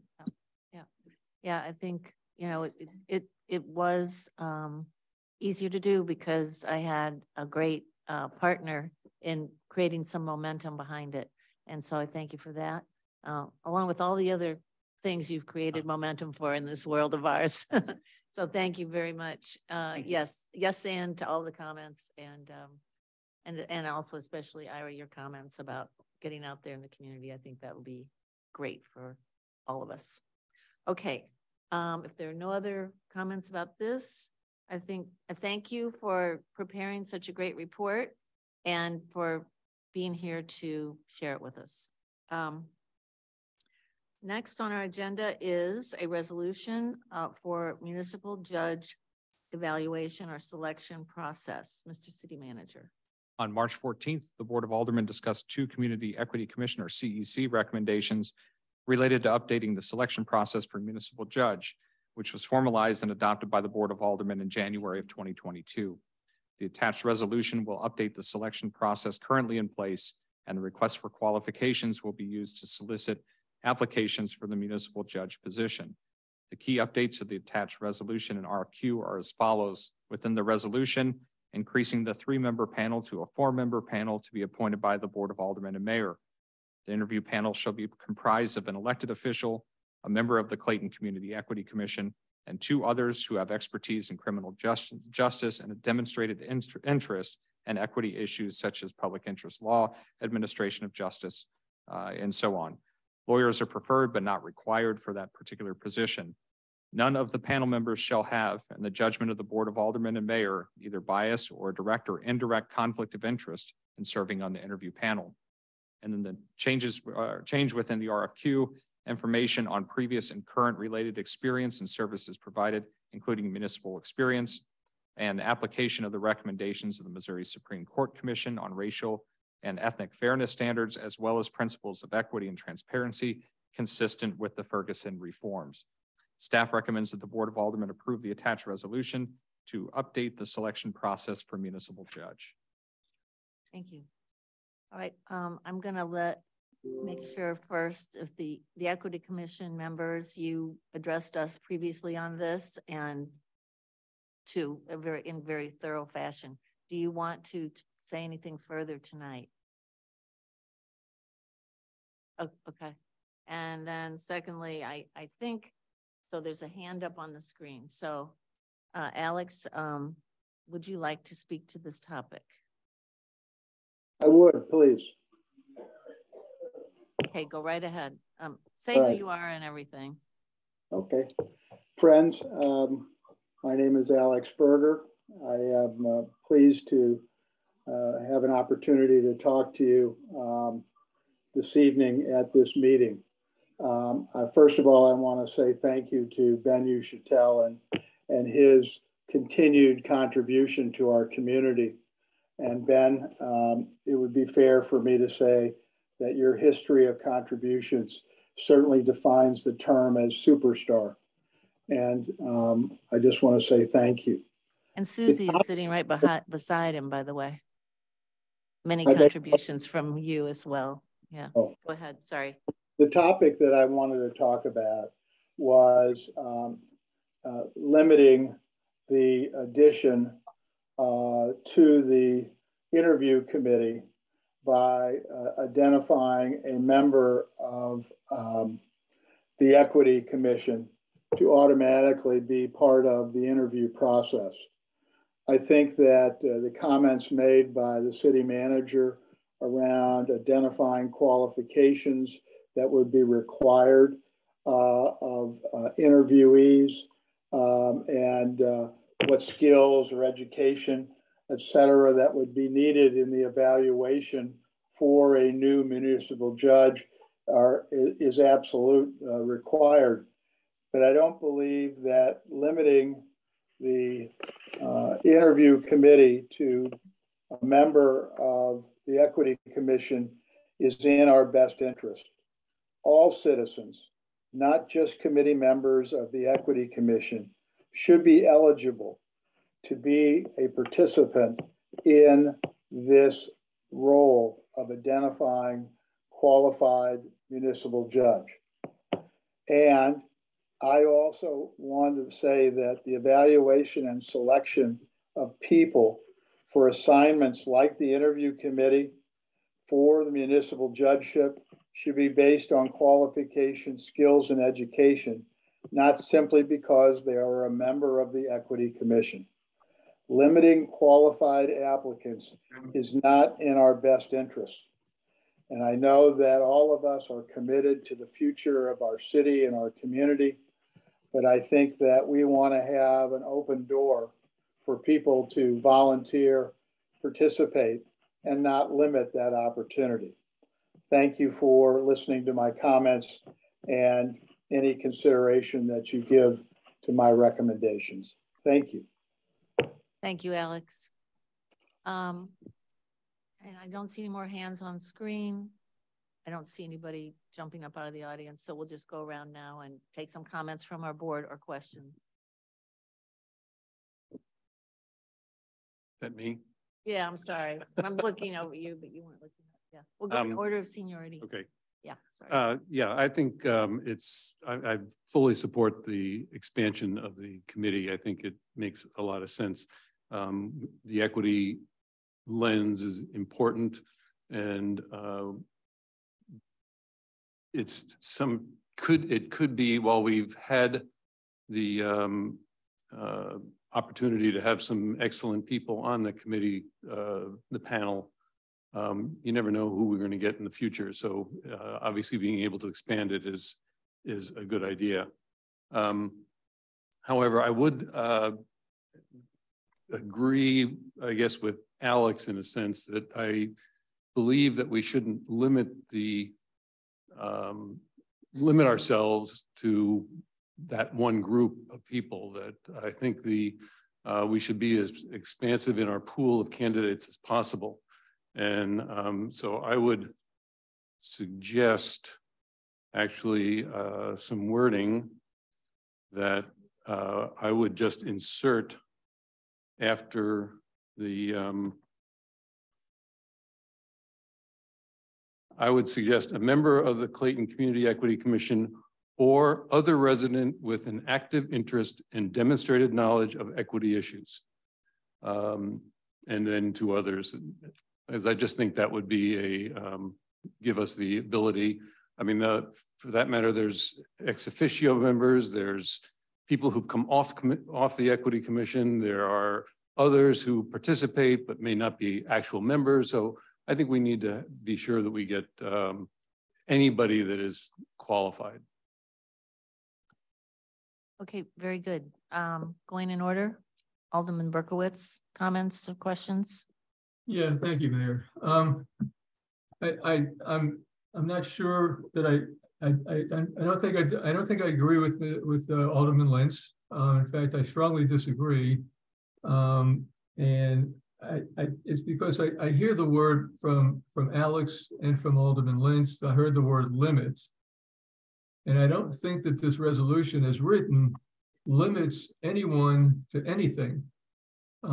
We've increased the number from 3. If we were okay with 3 from the general population, now we have 4, and the 4th member would be somebody from an equity commission who would have the kind of lens that I would really appreciate as part of a quote interviewing committee, which is really all this is. So I don't see it as limiting. I think if people would like to have 5 or more, I'd probably be in favor, just so that we didn't necessarily eliminate some great candidates. But I think to say that adding or having someone from the Equity Commission actually limits our pool of applicants is really a misnomer. You know, as a board member, I want to know that we have the most qualified people from the community who understand our community, who know what is happening in our community, the kinds of things that we would like to have asked of a judge. I would like to have that person from our Equity Commission sitting on that panel so that they can ask the kind of questions that I'm in no position to ask, because I'm not on the panel, but I'm on the board of aldermen, and I need to decide whether I want to vote in favor of this candidate or not. And it's kind of like what a doctor said to me just about 3 months ago when I asked, why do I have to have this test? And he said, well, why wouldn't you want to have the test? More information is better than less information. And I see an appointment from the Equity Commission as giving me more information that I can use. So if we have somehow kept the numbers down for some reason, maybe that's the question or that's the issue, but appointing someone from the Equity Commission is a no-brainer for me. It's something we really do need to have happen. Again, the panel is not selecting a judge. We're selecting the judge. The panel is giving us the information to help us select the judge. And to have somebody from the Equity Commission to enable us to do that is an excellent idea, and we should support it. Okay, thank you. Thank you. Bridget? Well, I guess I do agree with Alderman Lentz. I mean, first off, I think it is an excellent idea to add somebody that really has only this equity lens. I think that will be a very important addition to this panel. I would say that I don't think Rich was saying it could be somebody from the Equity Commission. He's not saying it shouldn't be. I think it's just being aware that we can't predict the future. So in a few years, there might not be somebody on the Equity Commission that feels qualified to interview a judge. There might very well be somebody that is, but I think it's also thinking about, you know, as Rich mentioned, there might be an ex officio member who is particularly qualified, but they're not actually a part of the commission. So I think this just allows for a little bit more flexibility. It allows a member of the Equity Commission to be part of the panel, but it allows also a past member or an ex officio member, or perhaps somebody else in our community who has an excellent equity lens, but hasn't had the time to apply or be a part of the commission, and maybe will be a few years after that. But I just think, as we have all said a million times, we have an incredibly expert group of citizens. So I think it's allowing just a little bit more flexibility in this instance, rather than restricting it only to the Equity Commission. So as I said before, I would be in favor of Rich's addition of the language. Okay, great. Thank you very much. Alderwoman Buse, would you like to comment or? Sure. Since this commission has taken off, there's been tremendous community interest and support and work done. I would be surprised if we ever got in a place where we didn't have incredibly impressive people serving on this commission, especially if we as a board, whoever's at the board at the time, continues to recognize and use the value that people are willing to give by serving on these commissions. I think that my understanding, the commission came up with this particular recommendation, knowing that they'll be turning over just like the rest of us. But the unique lens that the commission brings is what we talked about before. They have been out in the community talking. They've listened to the Jewish Federation. They've listened to Fontbonne. They've listened to the ex officios coming and talking about the issues with Wash U in our community or everything else. And all that has then come back, and and they talked about it as a commission. So the equity lens isn't one person coming in from our community. And we've got, again, we've got amazing people around us with equity knowledge and sensitivity, but it's a unique commitment to knowing Clayton's issues that they've shared with each other and bringing that lens to what, as Ira pointed out, is a selection panel, asking questions, bringing information to us. So I think it's a recommendation that can really help move us forward with welcome and everything else that we say that we want. And I hope that we value the work that they've done and with this recommendation. Thank you. Thank you. Becky, anything? Yeah, I would just say that I support the resolution. I think that the recognition of the importance, it almost felt like in some ways, like we overlooked this opportunity to include the Equity Commission, which is a group that we have specifically chartered to advise us on this topic. And it almost felt like, we created this whole process in the interest of equity. And then it kind of felt like we forgot to include them in it. Like, that's one of the ways that I'm thinking about it, is like, kind of like, duh, of course we should do this.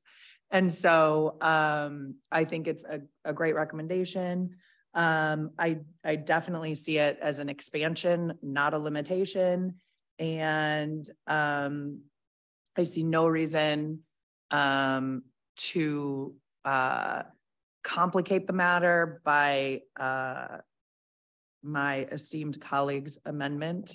I like the idea of just keeping it the Equity Commission. Like, these are people who have stood up and volunteered and identified themselves as interested in this, interested in serving their community.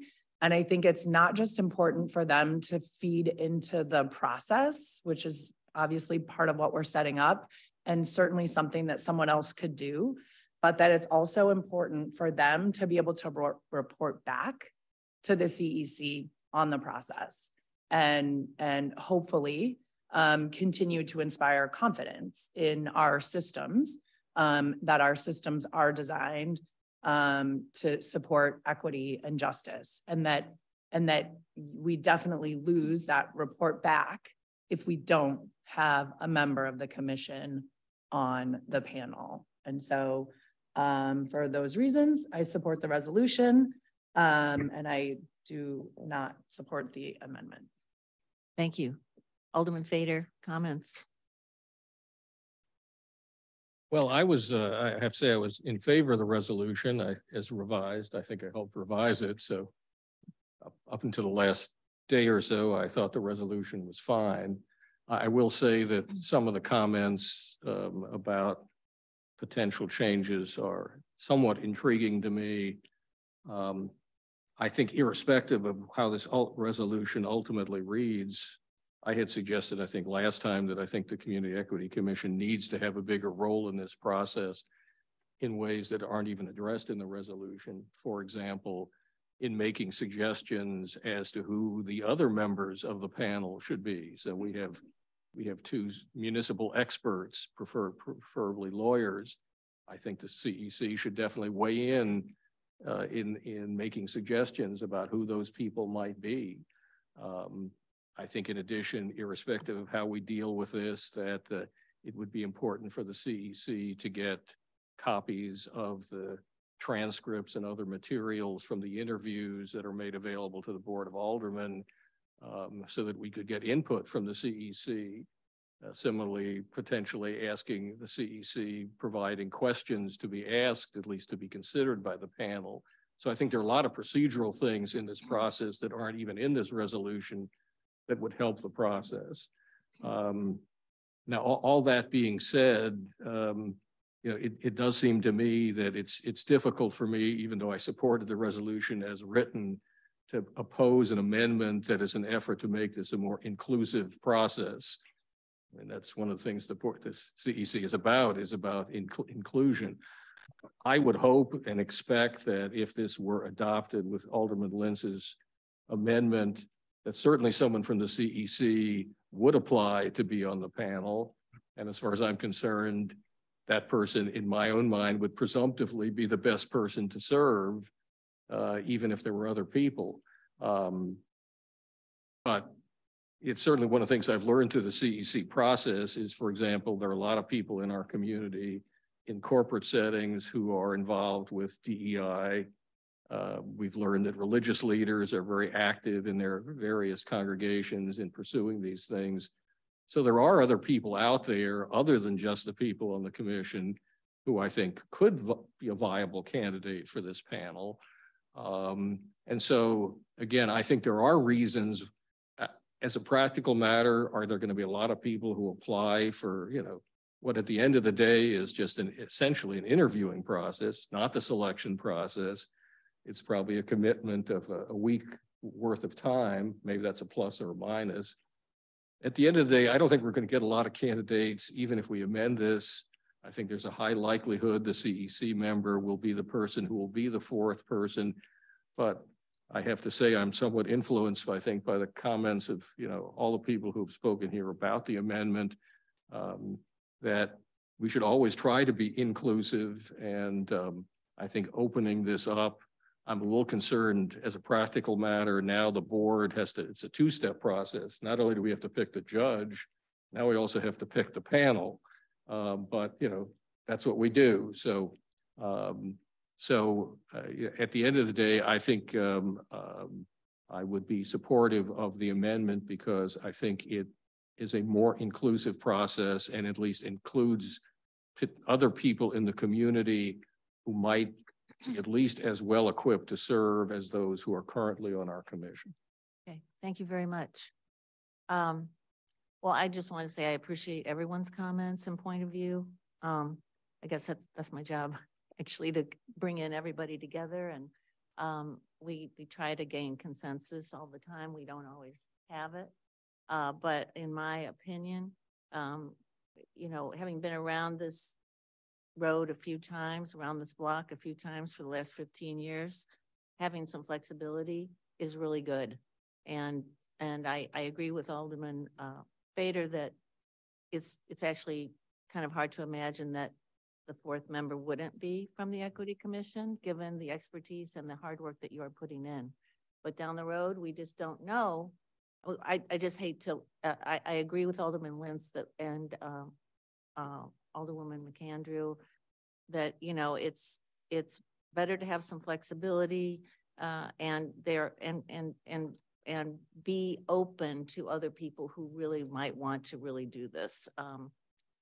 In the interest of flexibility, what about Alderman Berkowitz's suggestion to say something like up to 5 to include exactly then the language that Alderman Lintz supported? Because in my mind, we risk actually excluding the CEC from the process if we don't. Yes. Go ahead, Alderman Lintz. Well, I would completely expect that 95% of the time it would be someone from the CEC. I would completely expect that any conversation around who would be on this committee or panel would include a conversation with the CEC, and it would probably be with their blessing that we picked someone else outside of the CEC. But as Ira said, you know, more info is better than less. I would say more options are better than less. So why would we want to, I mean, I just don't see that it's a big issue not to make it possible that someone else that they might think is better, that just doesn't happen to be a member at that moment, be a possibility. That's all. So you, I don't see that it takes anything away from them. It doesn't take anything away from the possibility of them being on the panel. It's just an option.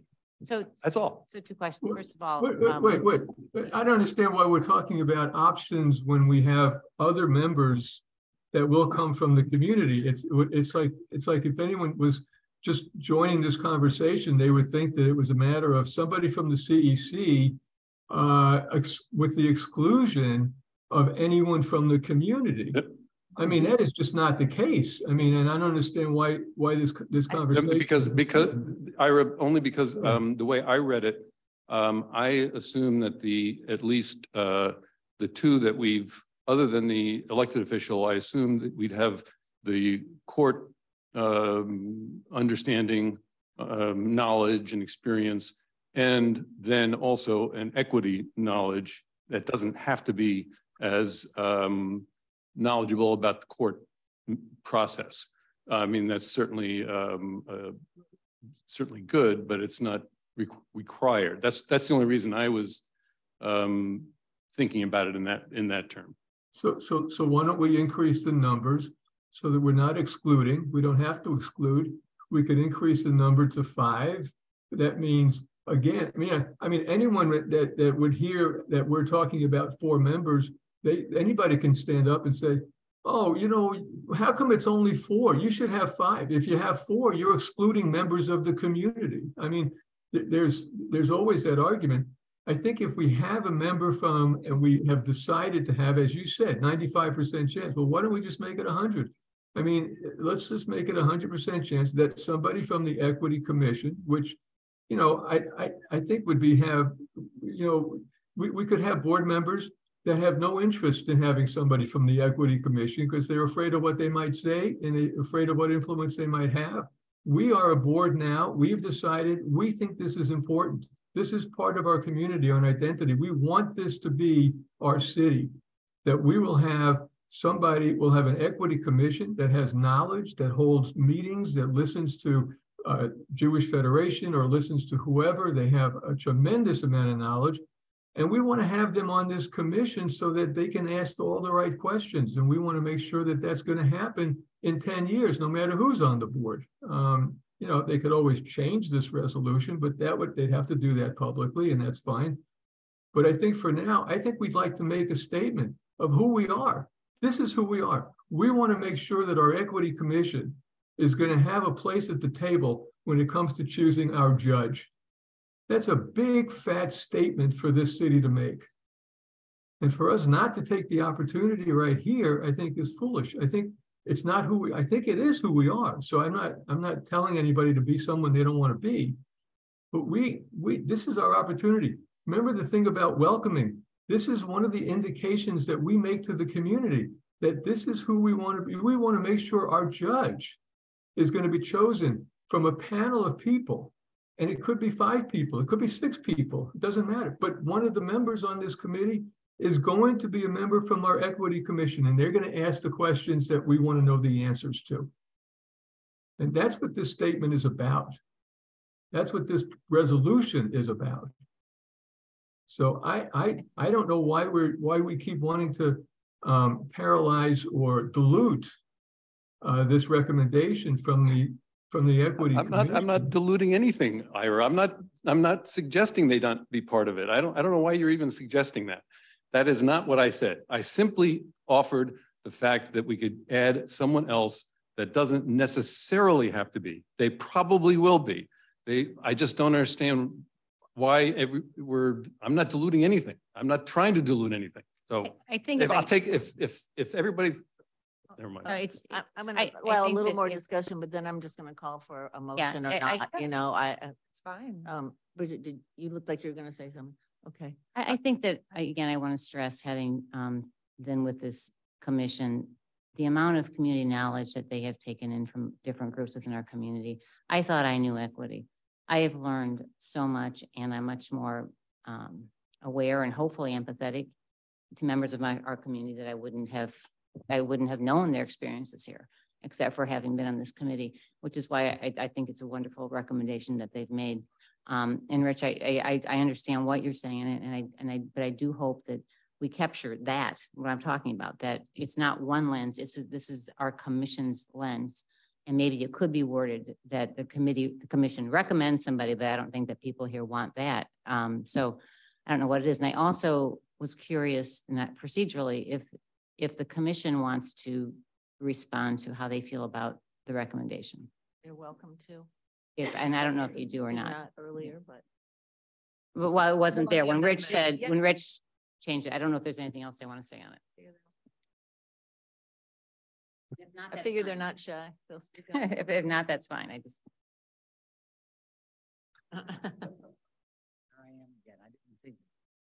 I think the point is that the CEC has been studying the issues of equity with respect to traffic violations.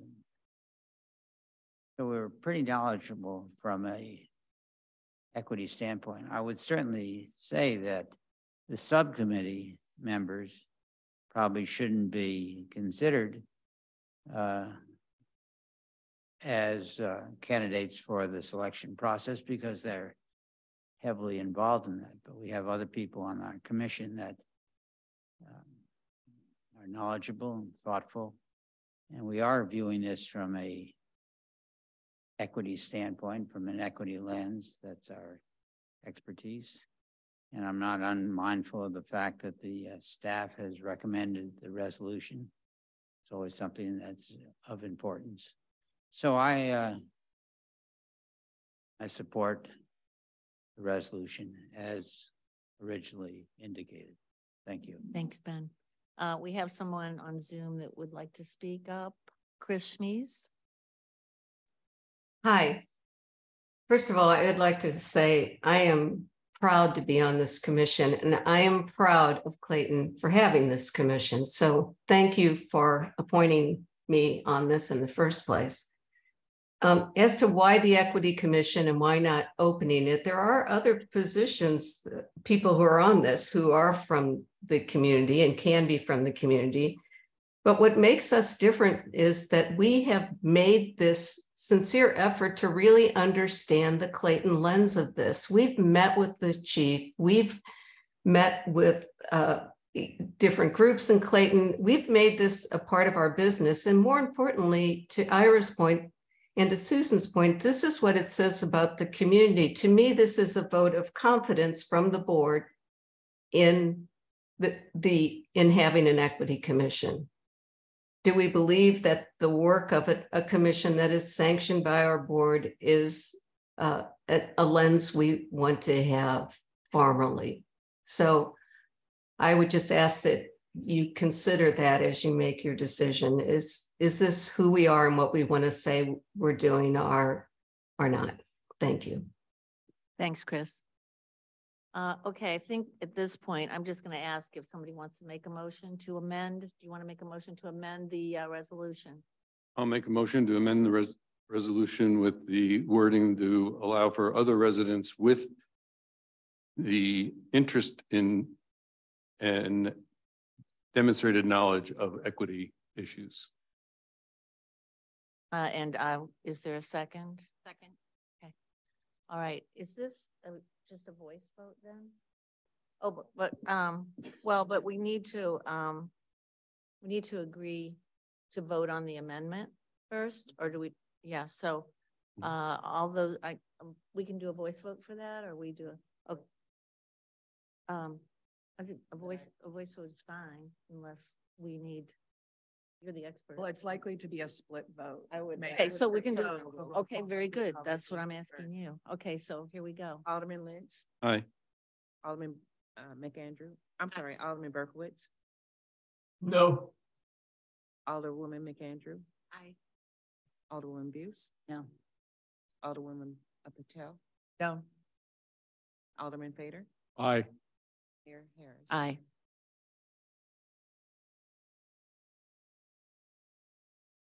Okay. All right, so you have the language of the change. And so I guess now Alderman Lentz can introduce the revised amendment. I'll move to approve resolution 2023-12 as amended, revisions to the municipal judge selection process. Is there a second? Second. And shall we do roll call again? Okay. Alderman Lentz, Aye. Alderman Berkowitz, No. Alderwoman McAndrew, Aye. Alderwoman Buse, Alderman Buse. Aye. Alderwoman Patel, Aye. Alderman Fader, Aye. Mayor Harris. Aye. We're just voting to approve the amendment, The right? amendment, But yes. I'm only, To approve the resolution with the amendment. The With the first vote is for the amendment. I'm only hesitating because I felt like I might be in the twilight zone when I heard you say aye. I didn't expect that. So I'm Well, just- absent getting no resolution passed, it wasn't a lot of Absolutely. choice. Absolutely. I'm sorry. Okay. Absolutely. Don't sue me. I Yeah. just, I just had I would have voted for the. I know, Never I know, exactly, exactly. I had a mental minute, sorry. Okay, very good. So we We can, don't have to do things unanimously. in I order know. To govern I know. effectively. well, I just said that a few minutes ago, didn't I? Okay, I think we're done with that item. Again, we thank you so much for your work and fully expect you to participate in this judge process as much as possible. Okay. Next on our agenda would be the uniformed employee retirement fund reinstatement. At the Board of Aldermen meeting on January 10th, 2023, the board approved ordinance number 6801, adopting the January 2023 Uniformed Employees Pension Plan Restatement as Exhibit A, in substantially the same form set forth therein and adding certain plan enhancements. The enhancements included a one-time backdrop, a forward drop, and the purchase of military service credits. At the time it was passed, Exhibit A misstated the effective date of the forward drop. As stated in the multiple meetings regarding the implementation of the forward drop and the cost statement that was made available to the public, the intent was to have the forward drop effective on January 1st, 2023. Staff recommends approval of the corrected uniformed employee retirement fund plan restatement to reflect the board's intent to start the new forward drop date on program on January 1st, 2023. Okay, very good. I'll open the discussion. Anybody in the audience or online? Questions? Okay, I'll open it up to the board. Questions or comments? This is just a correction. That's to correct. what was intended.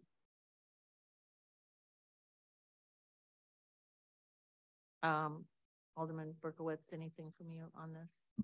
On No. the earth? No. No. Anybody over here? No? Okay, very good. Alderman Lentz. I'll introduce Bill 6962 to re-adopt the Uniform Employees Retirement Fund Pension Enhancement and Plan Reinstatement with corrections, amending ordinance number 6801 to be read for the first time by title only. Second. Any discussion? All right, Mr. City Attorney. Bill number 6962, first reading, an ordinance amending ordinance 6801 and readopting a corrected City of Clayton Uniformed Employees Retirement Plan and Trust Restatement. All those in favor? Aye. Any opposed? Alderman Lentz. I'll move the board give unanimous consent to consideration for adoption of Bill 6962 on the day of its introduction. Second. All those in favor? Aye. Any opposed? Let the minutes reflect the board has given unanimous consent. And I'll introduce Bill 6962 to re-adopt the Uniform Employees Retirement Fund Pension Enhancement and Plan Reinstatement with corrections, amending ordinance 6801 to be read for the second time by title only. Second. Any discussion? Hey, Mr. City Attorney. Bill number 6962, second reading and consideration for adoption, an ordinance amending ordinance 6801 and readopting a corrected City of Clayton Uniformed Employees Retirement Plan and Trust restatement. Alderman Lentz. Aye. Alderman Berkowitz. Aye. Alderwoman McAndrew. Aye. Alderwoman Buse. Aye. Alderwoman Patel. Aye. Alderman Fader. Aye. Mayor Harris. Aye. Thank you. Thanks. Okay, the Oak Knoll Pavilion roof. Tony, your moment has arrived.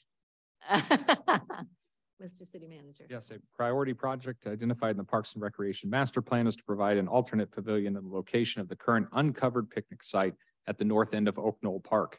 The purchase and installation of the pavilion was approved by the Board of Aldermen at its October 25th, 2022 meeting. At that meeting, staff was instructed to explore the cost of installing either slate shingles or slate look shingles on the roof of the new pavilion so that the prefabricated structure would fit within the overall aesthetics of the park.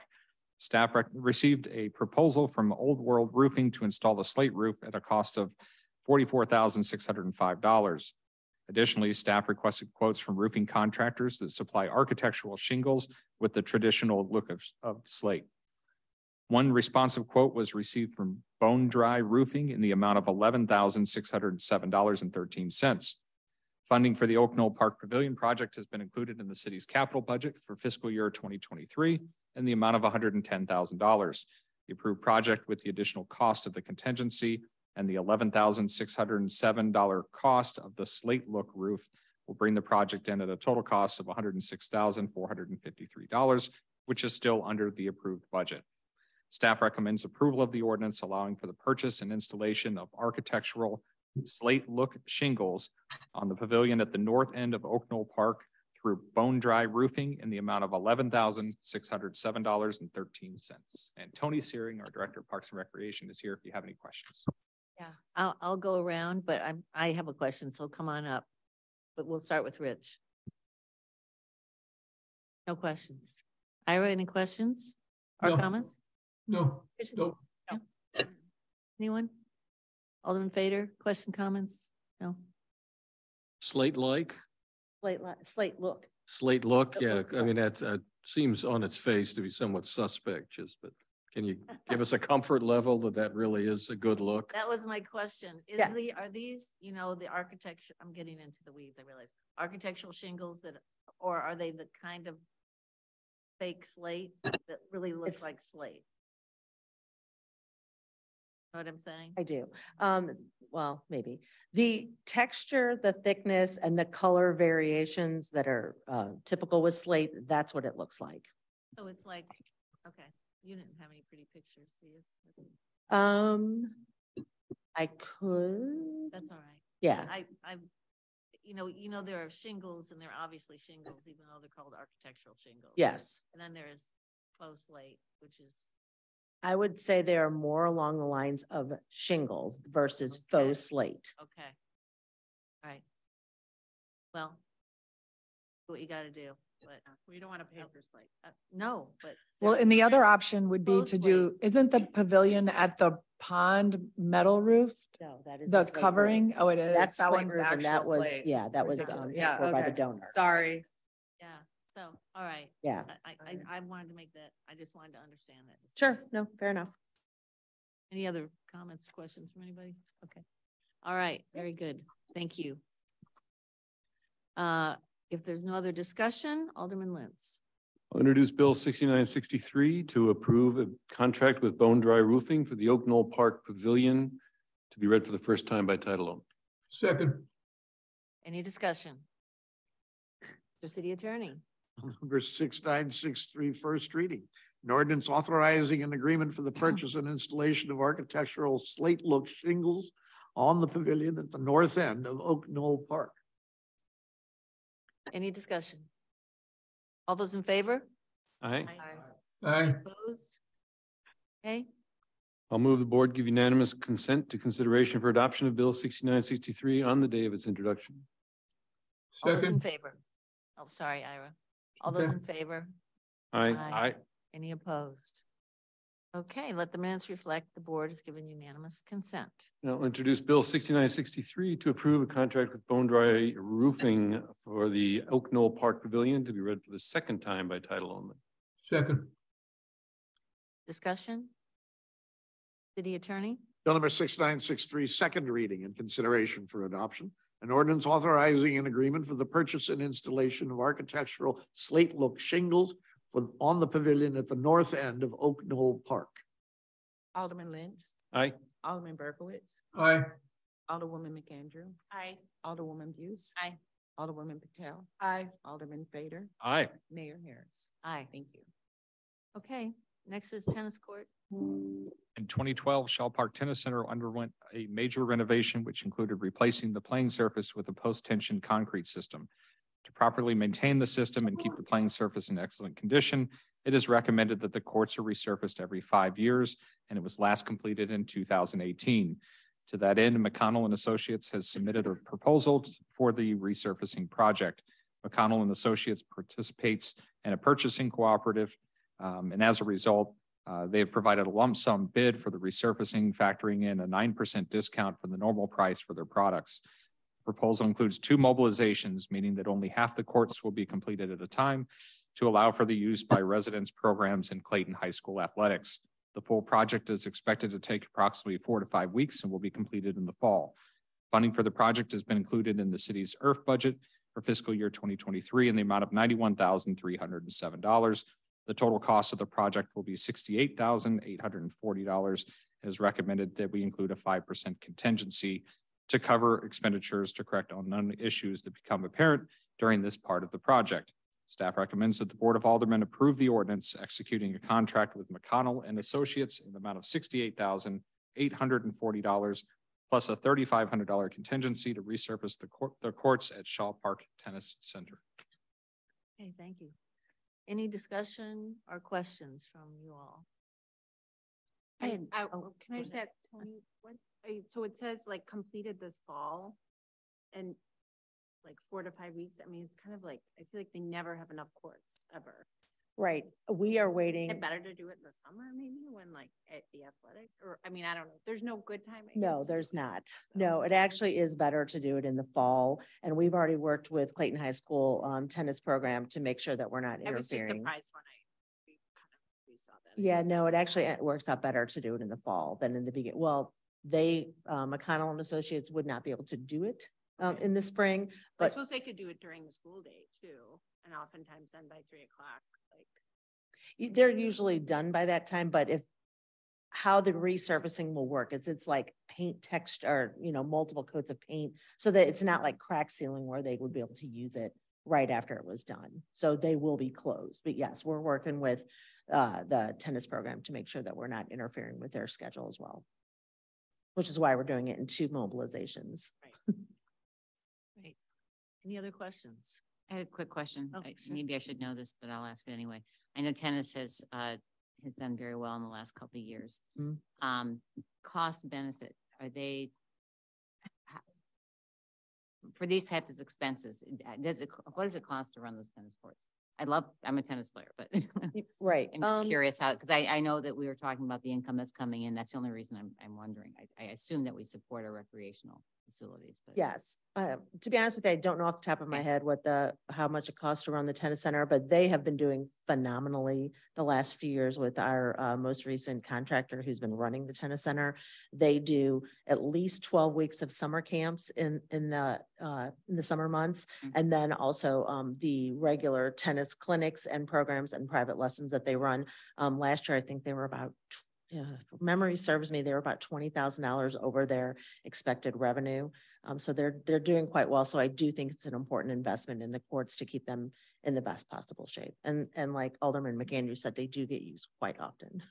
right, which is why I was wondering if they pay for themselves or Yes. where it falls on that. Okay, Yes. that's what I want to know. Okay. Yes. Great, thank you. Okay. Anything else? Good question.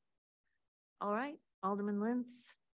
I'll introduce Bill 6964 to approve a contract with McConnell and Associates for the tennis court resurfacing project at Shaw Park to be read for the first time by title only. Second. Any discussion? City Attorney. Bill number 6964, second reading and consider, no, it isn't, first reading, pardon me. First reading, an ordinance approving a contract with McConnell and Associates for court resurfacing at Shaw Park Tennis Center. I apologize, I got lost in Alderman Berkowitz's house. I apologize. I had to find a power plug. My battery was dying. So, sorry, guys. That was good. Oh, yes. I like to fast forward also. So, yeah. Have you finished reading it? I've forgotten. Good. Okay. All those in favor? Aye. Aye. Any opposed? All right, Alderman Lentz. I'll move the board give unanimous consent to consideration for adoption of Bill 6964 on the day of its introduction. Second. All those in favor? Aye. Any opposed? Okay, let the minutes reflect the board has given unanimous consent. I'll introduce Bill 6964 to approve a contract with McConnell and Associates for the tennis court resurfacing project at Straw Park to be read for the second time by title only. Second. Any discussion? All right, Mr. City Attorney, this is the second time. Thank you.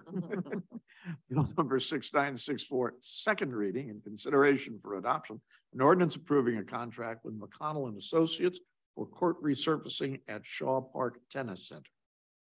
Alderman Lentz. Aye. Alderman Berkowitz. Aye. Alderwoman McAndrew. Aye. Alderwoman Buse. Aye. Alderwoman Patel. Aye. Alderman Fader. Aye. Mayor Harris. Aye. Okay. Last but not least, we have ADA improvements, and Matt is here, Mr. City Manager. Yes, the Public Works Department is requesting approval of a construction contract with Kingsland Concrete Contractor LLC for year 23 ADA improvements project. Similar to past years, this project will include the replacement of various sidewalks, curb ramps, curbs, and streetscape that do not meet ADA requirements throughout the city. Areas of work are identified through our ADA transition plan, inspections, and citizen reported issues. Bids were opened on March 14th and the city received 2 bids. Kingsland was submitted the lowest responsible bid in the amount of $108,129. This has traditionally been an annual project, and the 2022 version of the project was bid twice last year, with the city receiving no bids each time. So we're very happy to have people coming forward this year. The list of repairs did continue to grow during that time. Therefore, we would request approval of the base bid plus a contingency of $11,871 for a total cost of $120,000. The intent is to spend the full contingency on similar repairs. Funding for this project in fiscal year 2023 budget is being provided by the 2014 bonds in the amount of $100,000. An additional $20,000 will be included in the next fiscal year 2023 budget amendment to appropriate the increased amount from bond funds. Staff recommends that the Board of Aldermen approve the ordinance authorizing a contract with Kingsland Concrete Contractor LLC in the base amount of $108,129 plus authorization to approve change orders in an amount not to exceed $11,871 for a total of $120,000 for the fiscal year 23 ADA improvements project. Any discussion up here? Questions? Yes. Just so I understand, the contingency isn't actually a contingency. It's we're gonna spend it, but we're gonna wait to spend it to make sure we don't need it as a contingency. That is the intent. And the reason it's done that way, we've done it in past years, is the budget amount's $100,000 traditionally for this project. We put together an estimate of quantities and items we know that we intend to hit, but we shy ourselves just from that number so we don't intentionally go over budget. And then we'll work towards utilizing all that budget as the project progresses, identifying additional work to chip away at our priority list. And the budget of 100,000 included those projects that we didn't get to because we got no bids in previous years? Yes, it's that list continued to grow. It's a growing list, and we never complete all of it. And there are many little deficiencies at different parts throughout town. So there's not a set of plans like you would think of on a normal construction project, but that list continued to grow. So this is be to chip away at it a bit more and reduce it. Thank you. Other questions? Yes. Yeah, so my understanding is that this is, the city is ADA compliant except for the repairs that we have to keep up. Is that right? Or so in 2014, the city of Clayton completed ADA, a self-evaluation and development of a transition plan. With the completion of 2 more projects, which are both our downtown street resurfacing, we'll have replaced or brought into compliance approximately 750 curb ramps within the city. So we'll have touched all of them. Bus stops, sidewalks, other things develop over time as deficiencies, as just a tree grows or things. So to say we're 100% is, I don't think is ever a reality. There's always something out there. It's just knowing if it's there. And we do inspections every 2 years to try to identify those items, create this list. And so it's a constantly evolving kind of chase. so we're essentially where we want to be as long as we keep staying aware and responsive when an issue arises. Is that right? I'm just wondering if there's something aspirational that we're still holding back and we haven't done yet because we haven't been able to fully So you fund can it get yet. Matt talking now, sorry. So whenever we developed the plan in 2014, FHWA and MoDOT, the key things they really looked at were curb ramps, entry and exits to the right of way. And those were things that were mandated to be brought into compliance. So far, they had not gone so far as to say every sidewalk along every route that you touch. And that is really where there's big costs associated. If you get a cross slope that is just out of 2%, just a little bit, you're replacing a whole run of sidewalk potentially. So the meat of it is still out there with the sidewalks and addressing those as we go. So it's not something that's coming to an end, but the critical items, the ones that you might get the attention of the Department of Justice from and those things, we're in a good spot, especially when you look at neighboring cities or others within the region or the state. We were one of the first to have an ADA transition plan. Oh, we would hope so. But, and also, are we a little better every year too? Do we expand where we are doing things? Again, my question kind of is, are we just maintaining or we are continuing to get better every year? I think we're getting better. It's just a big hill to Right, get over. okay. And we've, with the board's approval a few years ago, we increased our spending from $50,000 to $100,000 a year to try to achieve that goal. Thank you. Other comments or questions? I have one little question. I just want to say too that you're right, driving around to communities that are right next door, we are unbelievably, head and shoulders above what they have in terms of ADA, capability with our street crossing signals and all the things that you do. It's great. Is this? This is all over town. It's not just, there's not a, specific. Correct. The bid package had some identified locations based off priority, but it will be, those priorities could change and we may decide something else has happened and we need to focus effort there. Yeah. And does it include trip hazards on sidewalks? Anything like that, that would be a deficiency of ADA, yes. Okay. Yeah. Okay, cool. And just so everybody knows, we still do throughout the year where we'll do grinding and other things on smaller gaps. These are the ones that require full replacement. So there's a lot of work that goes on a regular basis with our staff. Yeah, we're intending to even do more grinding with some equipment replacement, but usually if you get more than half the thickness of the slab, you need to replace the slab. Yeah, I know we've got some of those. So, okay, thank you. I'm sorry. Oh, I was just going to add one more thing again, just so you know, the CEC, this is on their list to look at because, the welcome of our city goes beyond, it includes many, many people. So this is a big area and you'll probably be asked to come talk, but yeah.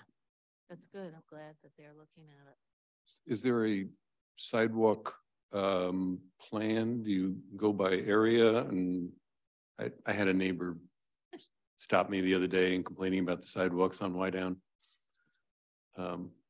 So inspections are done every 2 years in conjunction with reports we might get from the public.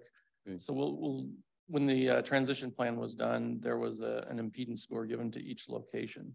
And that took into effect maybe the differential settlement of the location, the amount of foot traffic it would receive.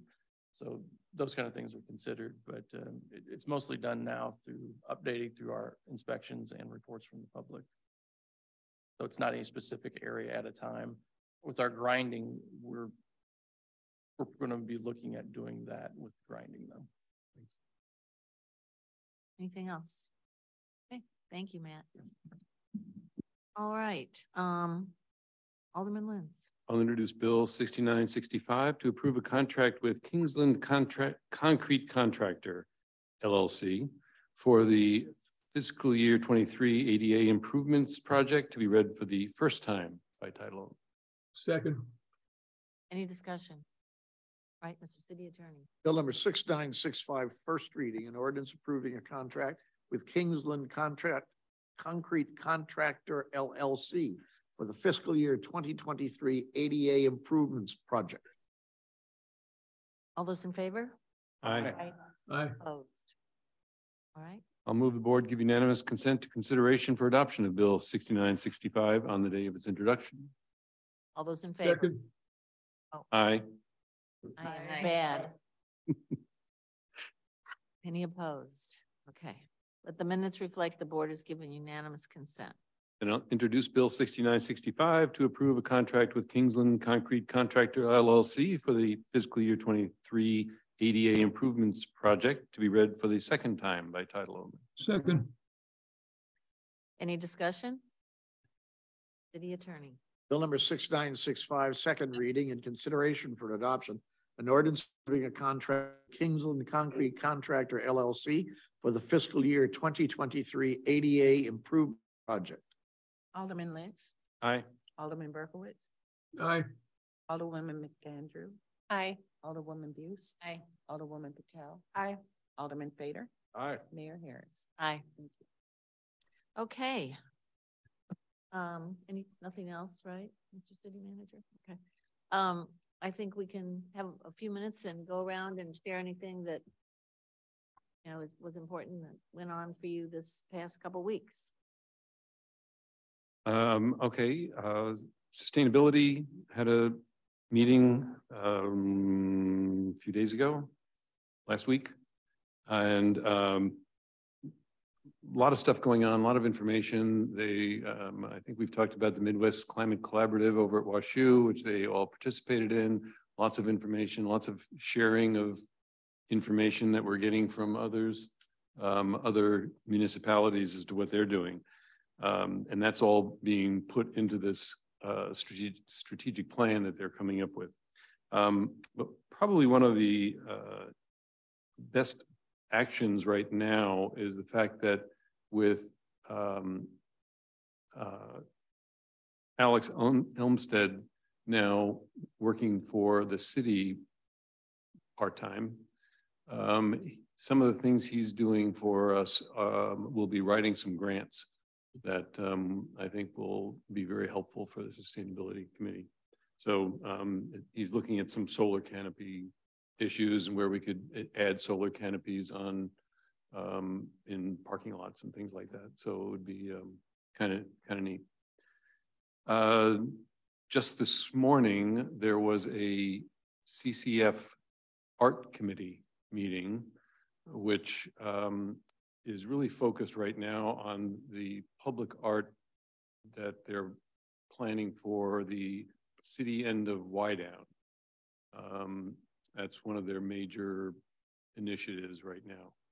And it's just getting started. They've got a consultant. They're planning on getting a commission piece and going out to a nationwide search for artists and all that.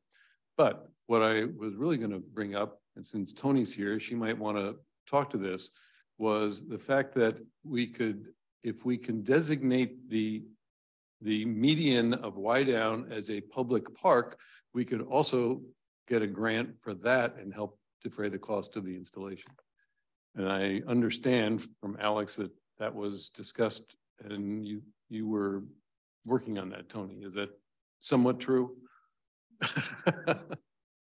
So annexing space for the parks, Well, huh? it's just designating it as a park. I mean, we've got they run on it. We've put It was mentioned, and that's as far as we got. I would Okay. obviously have talked to my boss and that, because Public Works maintains that right away. So yeah, it was thrown out as a, hey, what do you think? And I said, I'm not sure. Let's Okay. talk more about that. Well, So Alex seemed to think it was a fairly easy kind of grant to write or process to have that done. So, don't know about that. but internally, we may have other issues, but okay. It's been talked about in years past. Right. Yeah. Yes. Okay, thanks.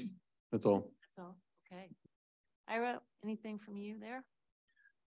Well, as many of you may already know, there's been a lot done, and I'm glad we have our Director of Parks and Rec with us to maybe help us understand a little more about it. But there are several people, large number of people who use our outdoor swimming pool after the hours, after we close the pool. We have this same group most summers, most years, coming to the Parks and Rec and asking, if we could stay open longer and longer and longer. This year, the problem is twofold, and one, of course, is always budget, but the other part is the availability of lifeguards. And I think we've talked about this previously as the issue that was raised, and it's still hanging around. And I think the group has been trying to make some effort to propose things and maybe help in some ways so that they can have their lap swimming in the after hours times. But it looks like it's going to be an ongoing discussion and ongoing issue for Parks and Rec to deal with. So, but I think that's all I want to report. Okay, very good. Bridget. I was gone last week, and so we did have a plan commission meeting, but I believe it was fairly light because Anna was gone as well. So nothing too much to report. I'll just remind everybody that we have some big projects coming down the pipe. So if you're interested in hearing about them, or I'd encourage you to attend the meeting, but if you can't, you're always welcome to follow up with me afterwards. Or I can pass on the staff report for the meetings just because, got some big things coming. So yeah. But nothing else happened in the last couple of weeks. Yeah, Susan? Not much. Wondering if I should take on a little bit to what Ira was talking about. There is a group of avid swimmers who want the pool open. We don't have the lifeguards. We contract out lifeguarding services, and that also includes things like cleaning the bathroom. So while they have offered to come and volunteer their time or be hired, it probably is not something that's contractually realistic. And then if it gets that far, even the cost for a small number of people keeping the pool open would be something that the board would have to look pretty closely on. So realistically, it may be something to look at for next year when there might be more lifeguards around, but it isn't, the conversations are continuing. They do love their outdoor swimming. Also remembering that they do have the option of the indoor pool, right. But there's something about outdoor that is something that they're very attached to. Okay. Anything else? Okay. Becky. I think the one thing I'd like to share is I attended an event, like fundraiser, hosted by a family of a Clayton high school student who is a transgender athlete, and just kind of wanted to share a little bit about that in the interest of visibility and awareness. And so our Missouri State Legislature, as you may know, is doing a number of things to try to restrict the rights of transgender young people and their families to take care of themselves and their health. And one of those things includes restrictions on the ability to participate in athletics, MISHA athletics. And there's already a process in place that MISHA put in place to, it like requires students to sort of like apply for a waiver. I don't know the official language that they use, but to say like, I am a transgender student, student athlete, I, was identified female at birth, but identify male now and want to swim on the swim team. And Misha works out like how to accommodate that and, you know, uniform requirements and things like that. And one student in Missouri has ever taken advantage of that waiver process, and it is one of our students at Clayton High. And so the Missouri State Legislature is trying to take away the ability for that student to participate in high school athletics. So just to kind of share with anyone listening and all of you, you know, that there's an impact there that hits close to home to our students and families in our very own community. So very good. Thank you. Mr. Fader. Alderwoman McAndrew and I continue to have monthly breakfasts at Starbucks, and we always get 10 or 12 people. So we get some nice attendance, and we're both going over to Maryland Walk tomorrow, where we understand, surprisingly, one of the topics is the bicycle lanes. So we'll have the usual discussion of that, plus whatever else they want to ask us about. You guys are experts at it, so you'll represent us well. Yeah. Okay. Well, I don't have a lot, just the highlights. It's been busy, but I want to report that Mayak had a very wonderful tour of the police station with Jenny Schwartz, and she did a fantastic job. And also the landscape task force that I'm working with. I've contacted the leadership of the Osage Nation and nationally, and they are very excited about working with us and do believe they have a really good footprint here in Clayton to be recognized. And so I'm very excited about moving forward with that, because I know we'll learn so much from them too. And then lastly, I've somehow found myself on the advisory board of this organization called United States Global Leadership Commission. And what they do is they lobby and promote in DC the importance of international relations as it applies to economic growth. And so they asked us in Clayton, do you want to host a Midwest session, and they'll bring in a guest speaker. And so that was this morning, and I didn't know what to expect.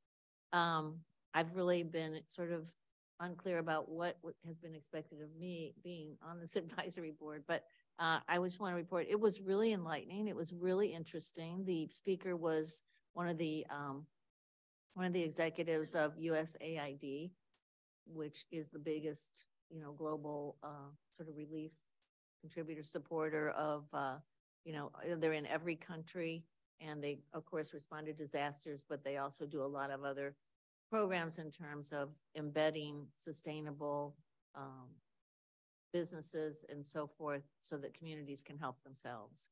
And so I found it very interesting. A lot of great people were there. There was a representative from Enterprise, from Boeing, from WashU, several from WashU, from all the colleges, the St. Louis County. I just, I was pleasantly surprised. And next time we have something like that, I'll try to promote it to you more, because I think I know you all were invited, but I think you might actually enjoy it going. So very good.